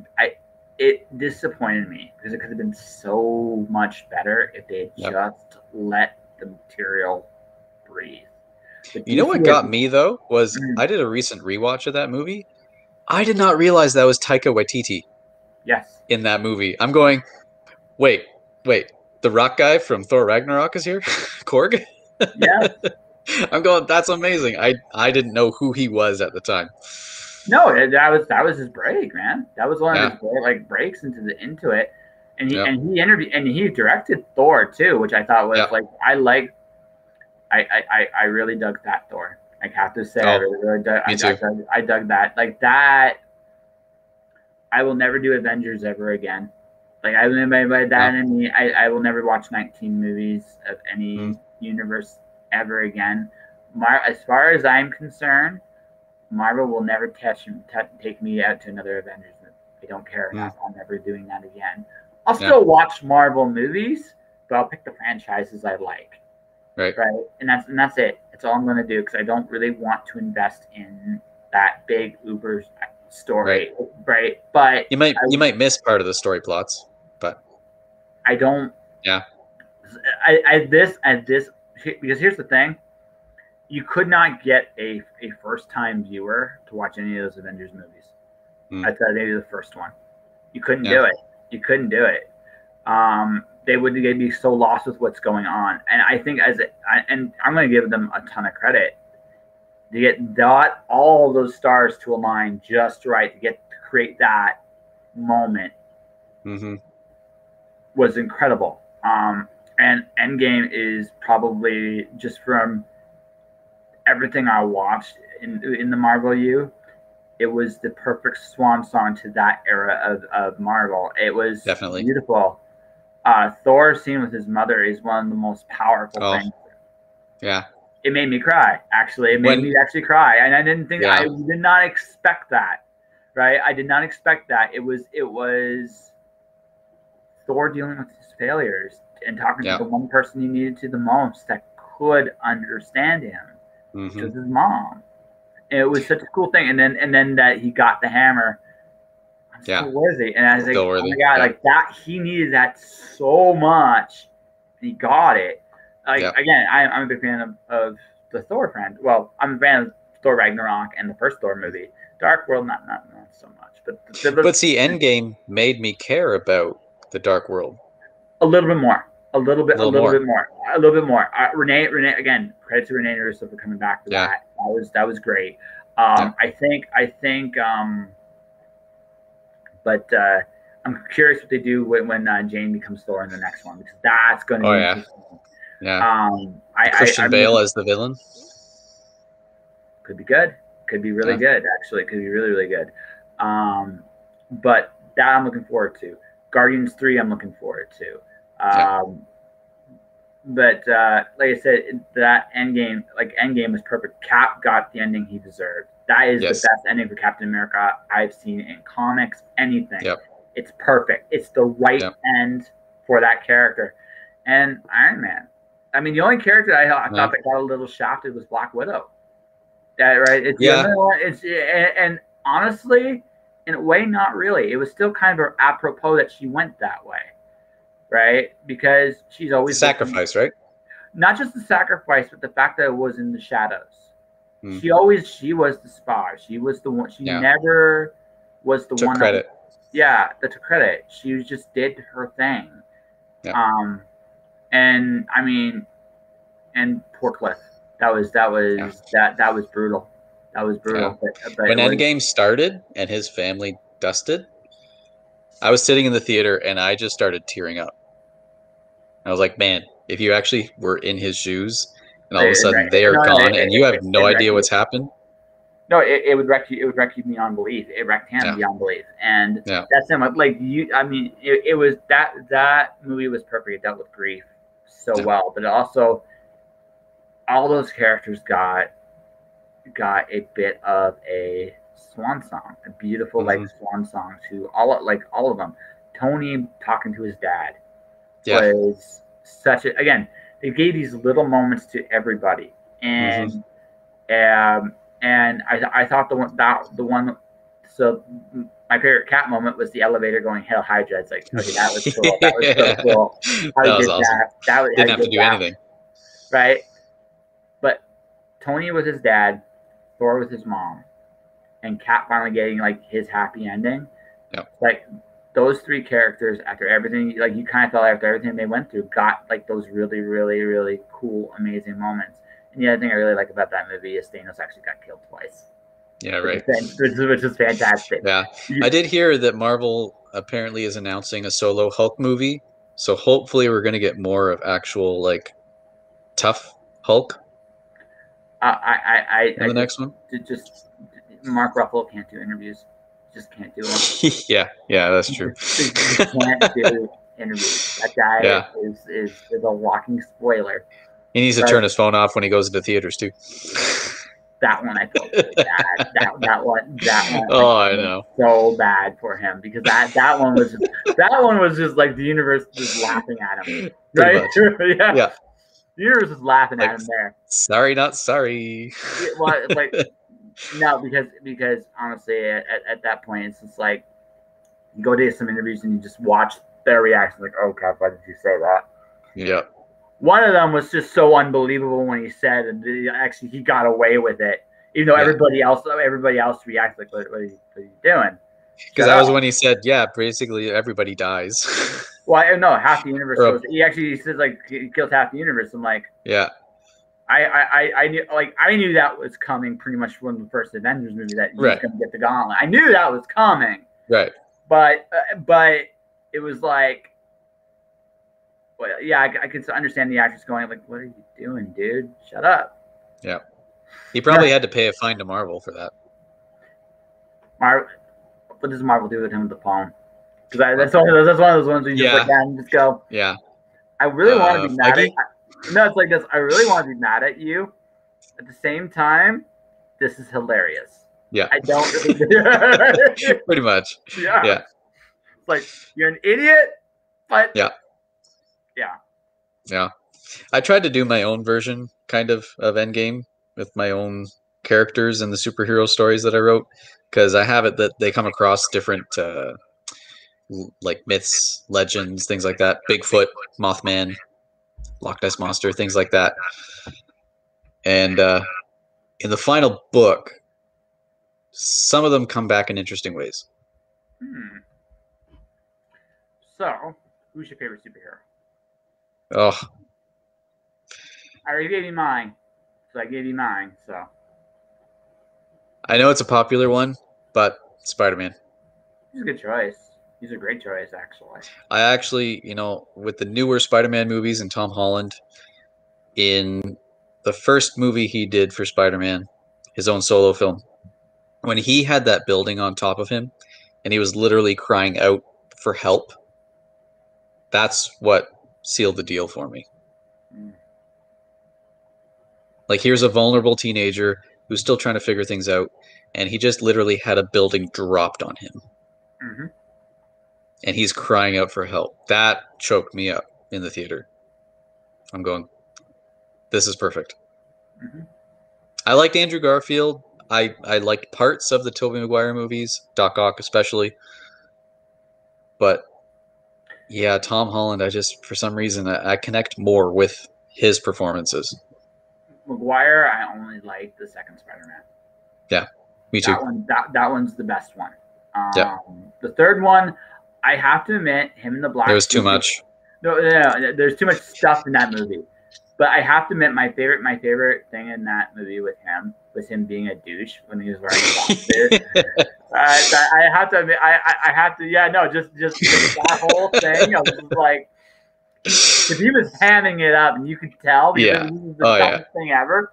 But it fit what he was doing, right, perfectly. And I thought that was great. I thought that how to put this. I thought that was fine. But the only Tobey Maguire one I like is the second one. The Andrew Garfield, I liked the first movie. Although the first movie was great. Yeah. Second movie, the Gwen thing was interesting. But I mean, too much, though. Yeah. Fox screws it up. Yeah. I mean, look at X-Men. And then don't look at don't look at X-Men. That's actually not. Yeah, right. Is this canon? Is that not canon? I don't. No, like I said, there's only one Highlander movie. There's only Logan. The rest. Yeah. Yeah. True. But going down to the reason I'm asking that is, like I said, you mentioned your books, your heroes, and stuff like that. So I'm very curious, like what. So great power, great responsibility. Then is I would imagine then is a big part of kind of how you construct your own heroes. Well, that's just it. Like I said earlier, the biggest line of the first book, like I said, is doesn't matter how many people you save, if you defeat the villain, if you have the ability to help someone else, do it no matter the sacrifice. Mm-hmm. And for me, it's always been, are you going to be there for the little guy? Are you going to help the little guy? Or are you going to say, see someone hanging on, about to fall through a bridge and walk over them? Mm-hmm. Be like, hey, not my problem. Mm-hmm. Basically, what kind of person, what kind of hero are you going to be? And anyone can be that person. Mm-hmm. It's just, what choice are you going to make? And are you going to be selfish? So here's an interesting thing. I'm going to ask this both in real life and in your stories. So we all think we're the heroes in our story. We all do it. I mean, most of the time. And then every once in a while, we come face to face in the fact that we're not so heroic after all. One of the things I've had to learn as when I was a little younger was that I could be the villain sometimes. And even sometimes that might even be the right thing to do. Right? Sometimes. Not saying all the time. But like, for example, you have kids. Guess what? You have to be a little bit of a tyrant, a little bit of a villain, or they run you over. That's just right. Being a bad guy can be a good thing sometimes. There's a difference between being mean and being disciplining, though. No. The intention, the intentions are very different, right? The intention and true, right? But it's the same. It's the same part of you. Like we all. As I've gotten older, I've realized that there are like my flaws help make me me. Right? Now I can change some of them for sure, but I'm not going to be able to change all of them. In fact, maybe I shouldn't either. So we love a cooking example of this. One of my favorite neatest things in the universe: sea salt. Sea salt is so neat because if you take iodized salt and you take sea salt and you put it on the table, from distance they look like the exact same thing. Take a microscope, so different. They're so completely different. Yeah. Ironically enough, sea salt's the healthier of the two by far. Ironically, it's because of those very flaws in the salt. Right. Yeah. It hasn't been processed. Hasn't been processed, but also those little black beds. We have flaws in ourselves. We're not perfect. We're not built to have this perfect system. We have a system that changes, which is very cool. So you need an imperfect thing to help balance an imperfect system. Sea salt's imperfect. Little black flecks, they're different shapes, sizes, they're misshapen, but they absorb better than the perfectly pristine, like iodized salt. Physically, I'm a little misshapen too. That's right. Too much ice cream. For me, it's pizza. Well, pizza is actually, that is the one thing I never expected. But we're not going to go into like the disease of the apocalypse stuff. I never thought pizza would be the food of the apocalypse, but it so is. Oh yeah. Yeah. It has to be homemade though. That's the best. That is the best. Always the best. Yeah. I get to do homemade stuff again soon. I'm so happy. But going back to what I was saying about your books, realizing that me personally that I can be the villain, and that sometimes it's the right thing to do when you write your characters that are heroes. It's two parts. One, when they choose the villainous path, is it always like? Do you think about, are they doing it for the right reasons, and when does it go wrong? Because I honestly think that sometimes no one sets out to become a villain, I think. But I do think it's like anything else. There's a momentum process to it. There comes a point where you just hit. What happened in their past that made them decide to do what they do, right? Well, that, and also I think there's also like a point of return. Like you can forgive someone for stealing food to feed their family. You can totally forgive it. You understand it at the very least. But there comes a point where you don't have to do that anymore.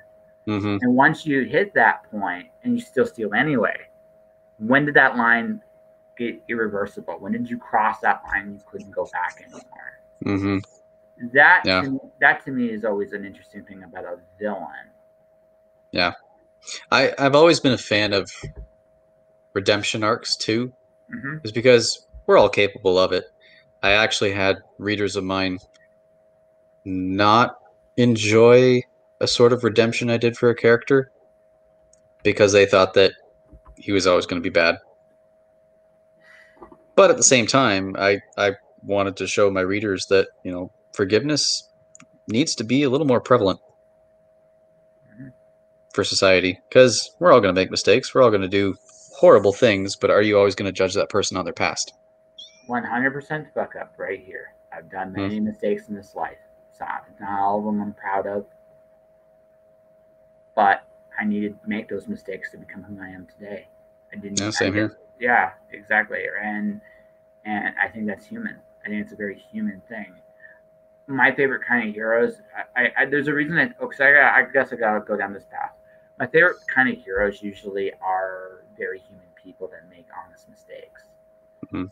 It's very easy, though, I think, especially with the superhero genre, to keep them maybe a little squeaky, like the Superman syndrome. He's always going to Mhm. be a good guy. Now, Yeah. Superman. Now, here's the thing: there are workarounds with that. With Superman, you just make him fun. You can actually make Mhm. Superman surprisingly very fun if you really want to, right? Mhm. It's just it takes a little imagination. He's not like Batman, where you can put Batman in anything and go, "I'm Batman," and it Yeah. works, right? You gotta actually work a little bit with Superman, but you can make him fun, Mhm. right? But for most here, but I think where we are with today, um, we like our heroes with flaws, but we also like our heroes with like obviously think qualities we root for. Yeah. So, what's easier for you, the qualities to root for or the flaws? I had fun with both. I have to say, I had fun with both because I originally wrote these books when I was 14, like Ooh, the age of 14 to 17, 18. And then it wasn't until 2016 when I realized, you know what? I want to publish to Amazon. I want to get these actually out there for people to enjoy. And I rewrote every character. I rewrote a lot from those books. And I had the whole trilogy at that point. And I found by the end of the trilogy, and I even added 6 short stories of those monsters and legends and things like that. By the end of the third and final book, it was not the same story at all. no. At all. I mean, obviously, there's things when you're 14 that you write about that you have no idea about. But now, I look at it now and I'm going, you know what? It was good at the time when I first wrote it because that was the way I saw the world. Now, I mean, it. I love it even more now. See, I don't know if I could do that. So one of my favorite, like, have you ever read Terry Pratchett? A little bit. Okay, he did a book called The Carpet People a long time ago. It's a Hmm. it now it's actually written by two Terry Pratchett's. Terry Pratchett in his 50s and Terry Pratchett Okay. at 12. Hmm. It's not quite a typical Terry Pratchett book as we know it today. It's not Granny Hmm. Weatherwax, it's not The Night Watch, it's not Death, it's not any of those things. It's what it is him working on young Terry's book. Hmm. He said the biggest challenge with it was young Terry's book. And that even though I'm a better writer now, I can't duplicate that voice with the same passion Terry did. I agree with that because Yeah. there's still nuances to my books that are definitely still the 14-year-old me. And I actually kind of wanted to keep some of that because a lot of that was, when you're 14 years old and you're, say, going to see a superhero movie, you have that awe, you have that wonder. And I really wanted to keep that. Like, I've had readers say after reading the first few chapters of my book, going, wait, this one character can transform into a shark or anything he wants to. Like, I want to be able to do that. I'm going, oh, great. I'm happy you enjoyed that part.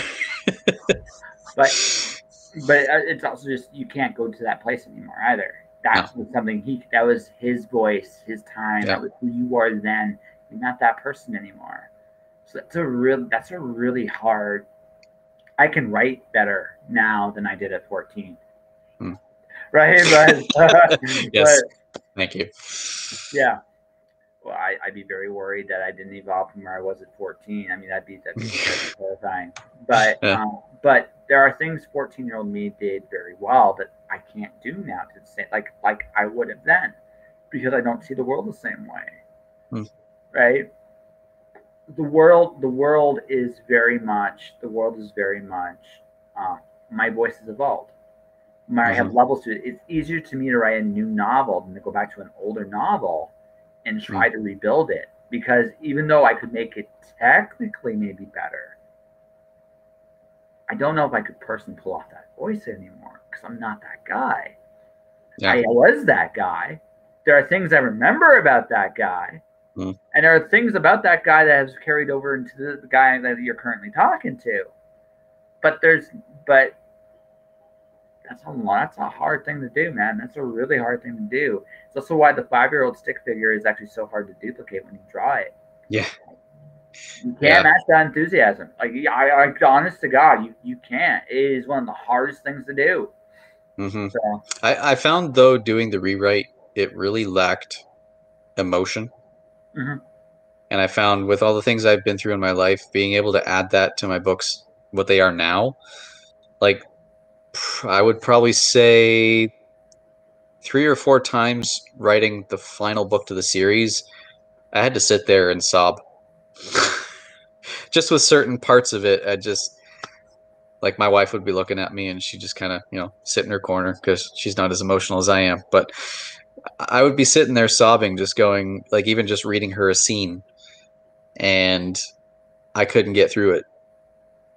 Just reading her the scene because of what was happening. And I appreciate that I could do that now, though, because the 14-year-old me didn't have that.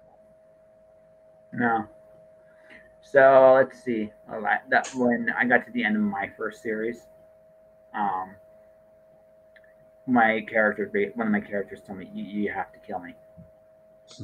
I have to go here. I'm not supposed to go past this point. Hmm. If nothing happens to me now, nothing's going to happen to them later. I have to go now."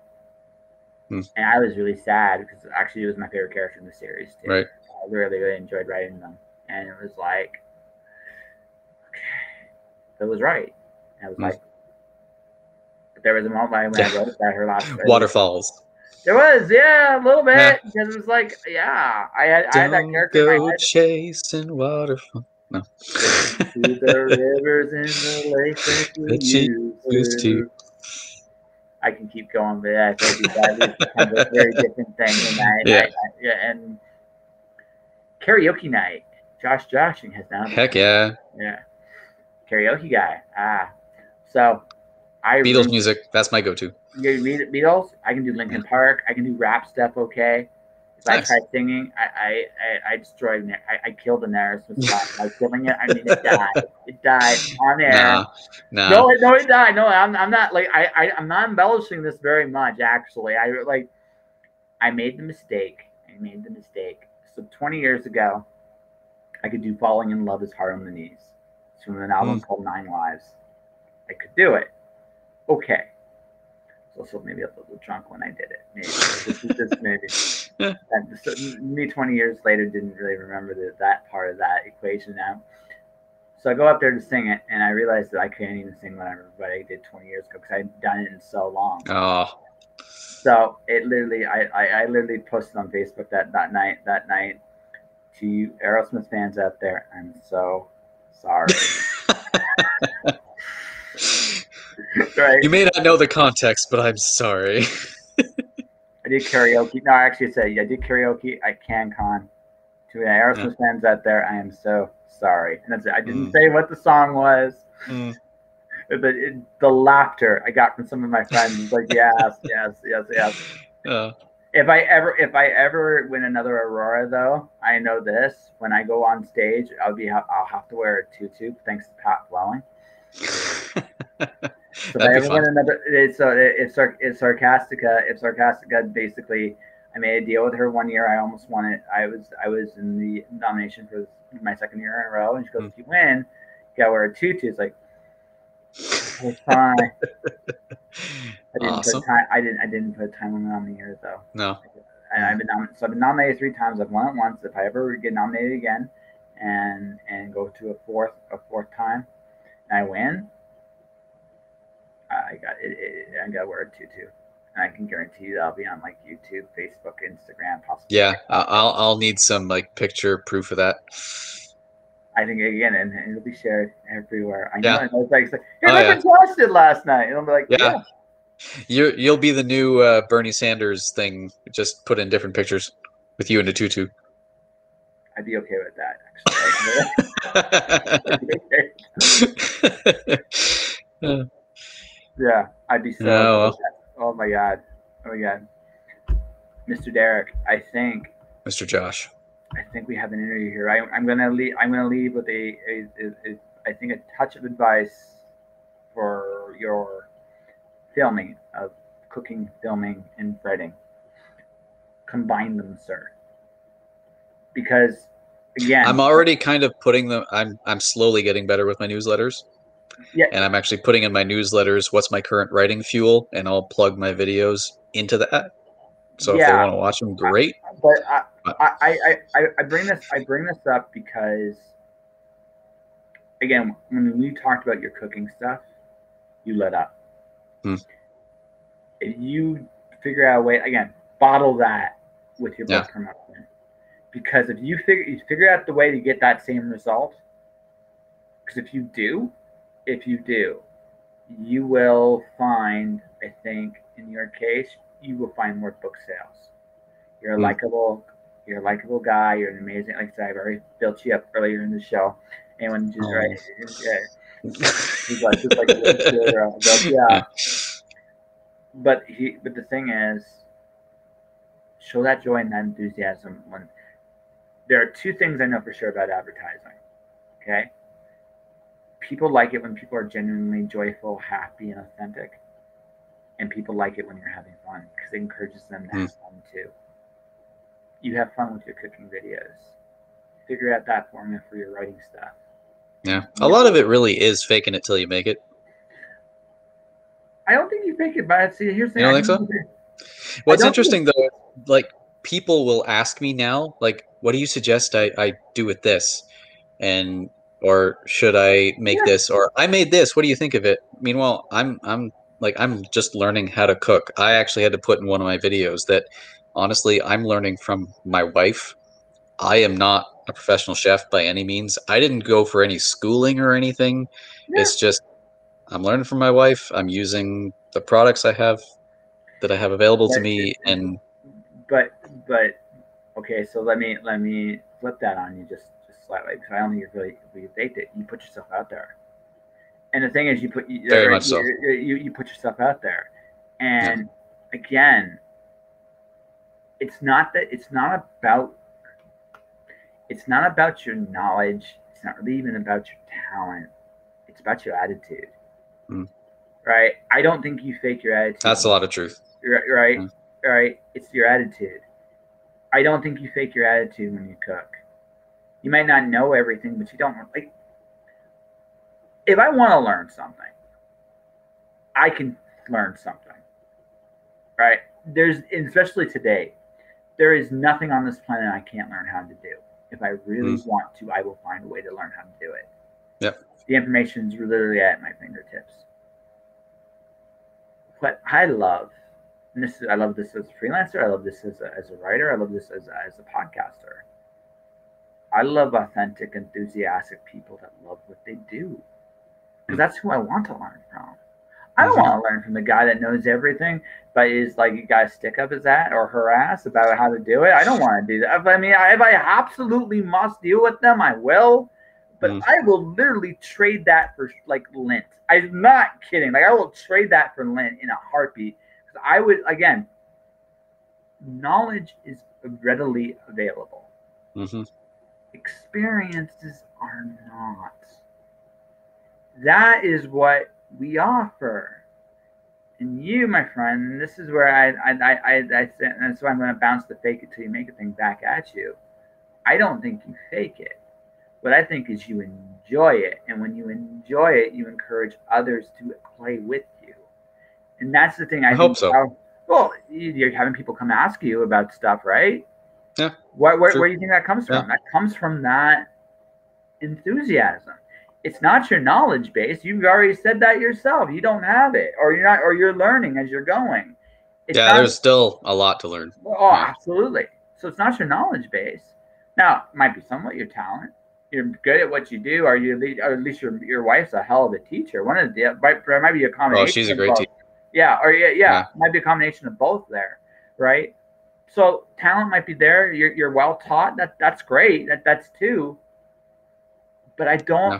I don't underestimate your attitude when you're on there doing what you do.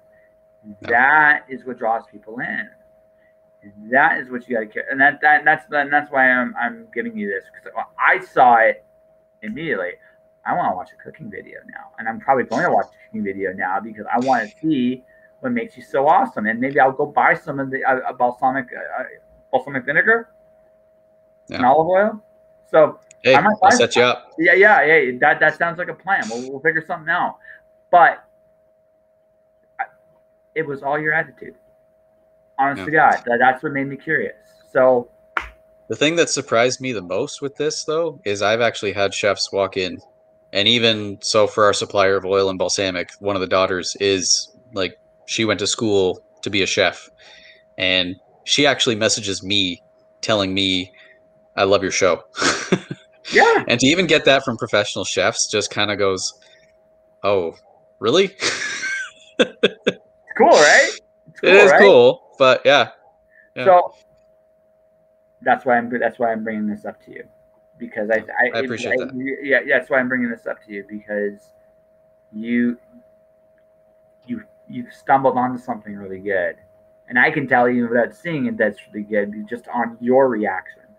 Hmm. I interviewed. She's now almost 19 years old now, a pop singer.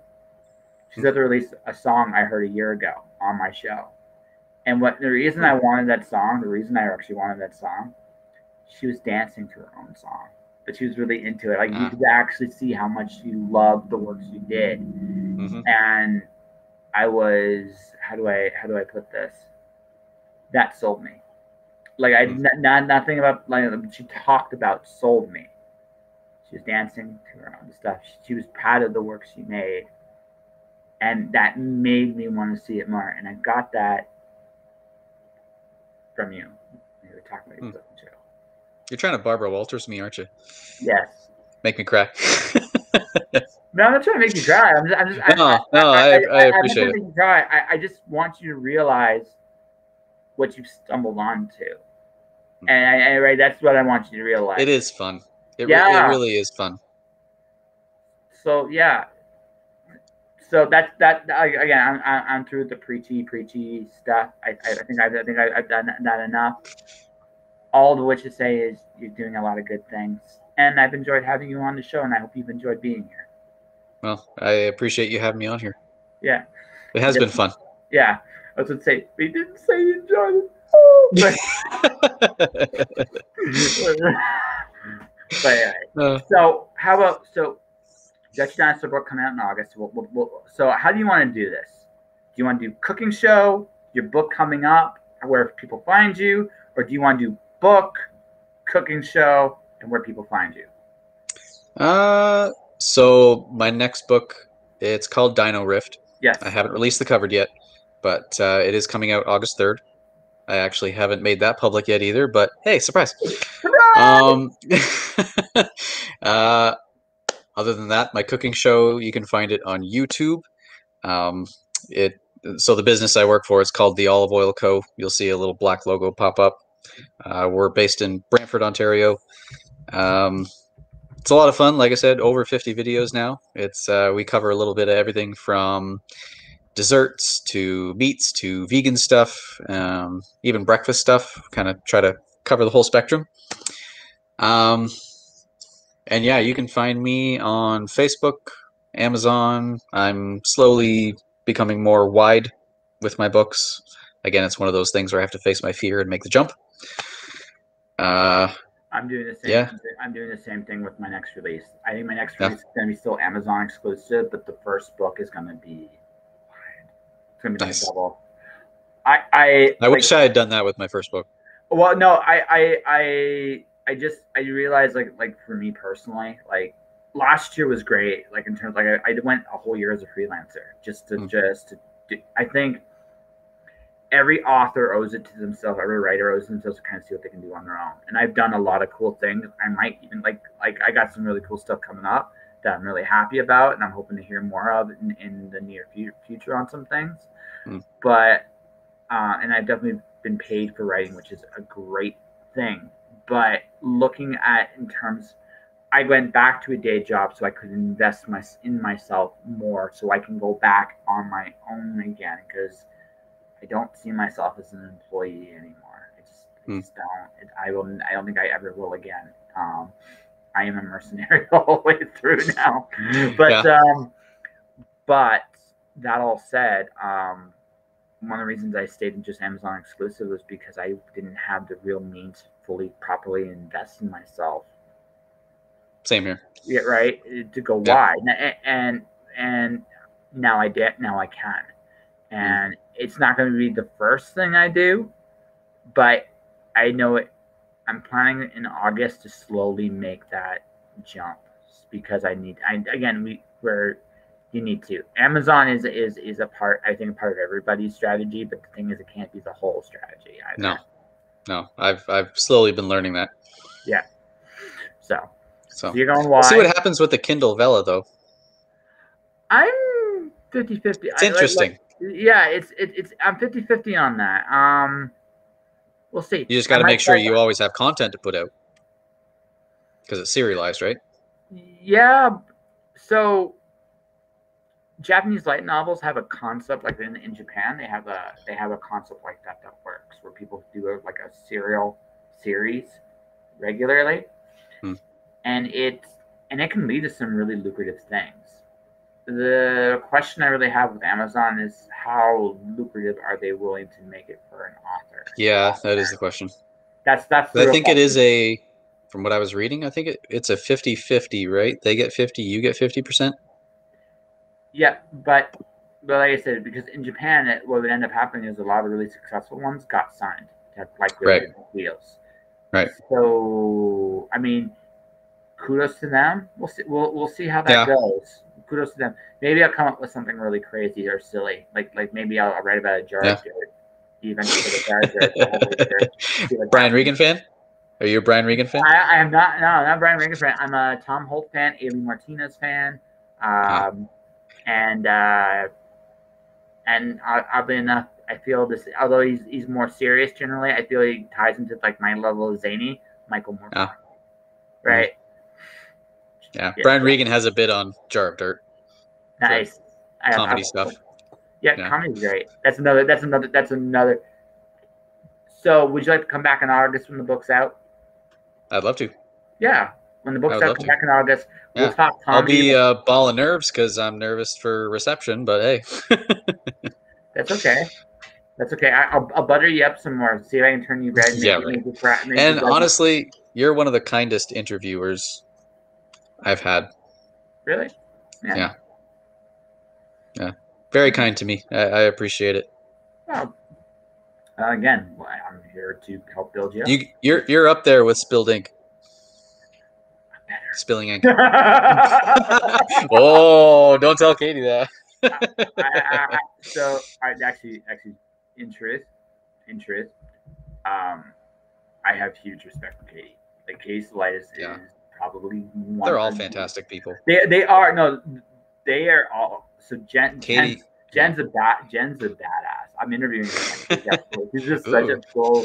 She's a cool badass. I met her last year. She was so cool. Jay is interesting. I love Jay. Jay is a sweetie. Like when you get right down to it, he is a gentle soul. Yeah. But what's interesting about him is I have not interviewed him on my show since he went from Jason to Jay, and I haven't seen him on there very much. Yeah. Since he's been going through this transformation. Yeah. So I'm as a friend, I'm curious about what he's going through, but I also kind of realize he's kind of still figuring his own stuff out right now, and so I'm giving him a wide berth before I want to talk to him more about that, but I also know that right now might not be the time for that. Maybe. Right? So. No, but he's a great guy, though. He's always asking. Yeah, every time they have me on the show, he's always asking, so what are we doing for a singing parody to open the show with? Oh, no. Actually, the thing about him, I think they like to talk about things that the people underestimate about him. He has so much life in him. Like when he lets his guard and he just goes, he is an incredible human being. Like I honestly think that the only person who sometimes doesn't just see how amazing he is sometimes himself. I think he forgets. Oh, Jay's a great guy. Jay is a Yeah. great guy. Like he really, really is. I just like I haven't talked to him very much, AF Stewart, and because I haven't really talked to him very much since he's been going through it, I'm not quite sure if there's a right time to ask him or not. And that's kind of why I've kind of held back on it. I've had Katie on the show. Jen's coming on the show, and I love all three of them. I really, really, really do. I just feel like I'm not sure Jay would be ready for an interview on the show with me at this moment. I'm not sure. So You know who I miss on Spilling Ink though is David Jones. yes, He hasn't been on in so long, and I miss him. I always enjoyed watching him. gentle dude, very gentle guy. I actually the thing was I think he was the gentlest of the four of them. He ultra talented. Like the stuff he's working. Oh, I've been following him with his whole game, board game. Yeah, I know. I know he's so ultra talented. It's incredible. I think he reminds me. Have you ever met Brent Nichols? No. Okay, so Brent's this really quiet. He's this uber talented dude that just quietly works in his own little wing of the universe, and he's uber successful at what he does. He's got quietly all this other stuff going on. Like Dave and him are almost like they're similar kinds of people. Okay. They just quietly make beautiful things, and it's just sometimes you just have to look and go, "Holy crap!" And I think they just get. I just think that I just think Dave would rather make beautiful things than talk. That's the impression I've always gotten with him. Yeah. He's not against doing the show, but I think if you had to put if you go. You can only do one thing, Dave. Choose. He's like, yeah. That's just who he is. Katie is in it. I love her passion. That's her show. That's secretly that's her show. That will always be her show for as long as she wants it. Jen, I think is such a good. I love Jen and Jay together because they balance each other out so well. Jay brings out a little bit more of her personality, and she calms him down. Which I actually, every time I've been on the show, I've never been on with Jen. Really? I have not yet. Okay. Yeah. So, you got one day. Yeah, one day you will, and that'll be cool. And then maybe you can get Jen to join you guys in their symphony and do a parody. There we go. There you go. And then we'll have you on there, and we can do an Aerosmith song. That's right. We can like I will kill it. I will literally die. Yes. It's like just pick how would we do the Armageddon. I don't want to miss a thing. I can't hit the top to save my life, but we'll love that song. We'll decimate it. Like we will ruin it to oblivion. Yeah. Right? We just need to have a Spilling Ink episode where it's just all singing the whole episode. We'd probably make that happen. You could. Get Brian Tan on there. No, so you get Ryan, you get Joe. Yeah. Right, you get Joe. You get and we all just do like a singing. Yeah. We just do a singing talent happy hour. Yeah. Hey, AF Stewart, would you judge it? Would you judge that show? We would need a judge, or would you just rather sing? It's probably just horrible. Hey, the more singers, the merrier. Yes.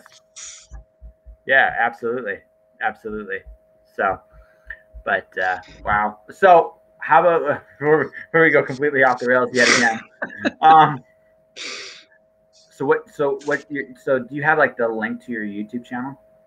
Yeah, I can. Do you want me to pop it in here, or are you posting this somewhere else? Pop it in Facebook and give it to and give it, and I'll copy it and I'll send it on my Twitch as well. So that way it can be in both spots. Perfect. Right. Outside of that, well, guys, this has been my episode. Nobody wants to hear you. No. Anita. Yeah. I'm sure it's fine. We can all sing, just in different keys. That's right. At different pitches. I sing like a bagpipe, not well played. It's okay.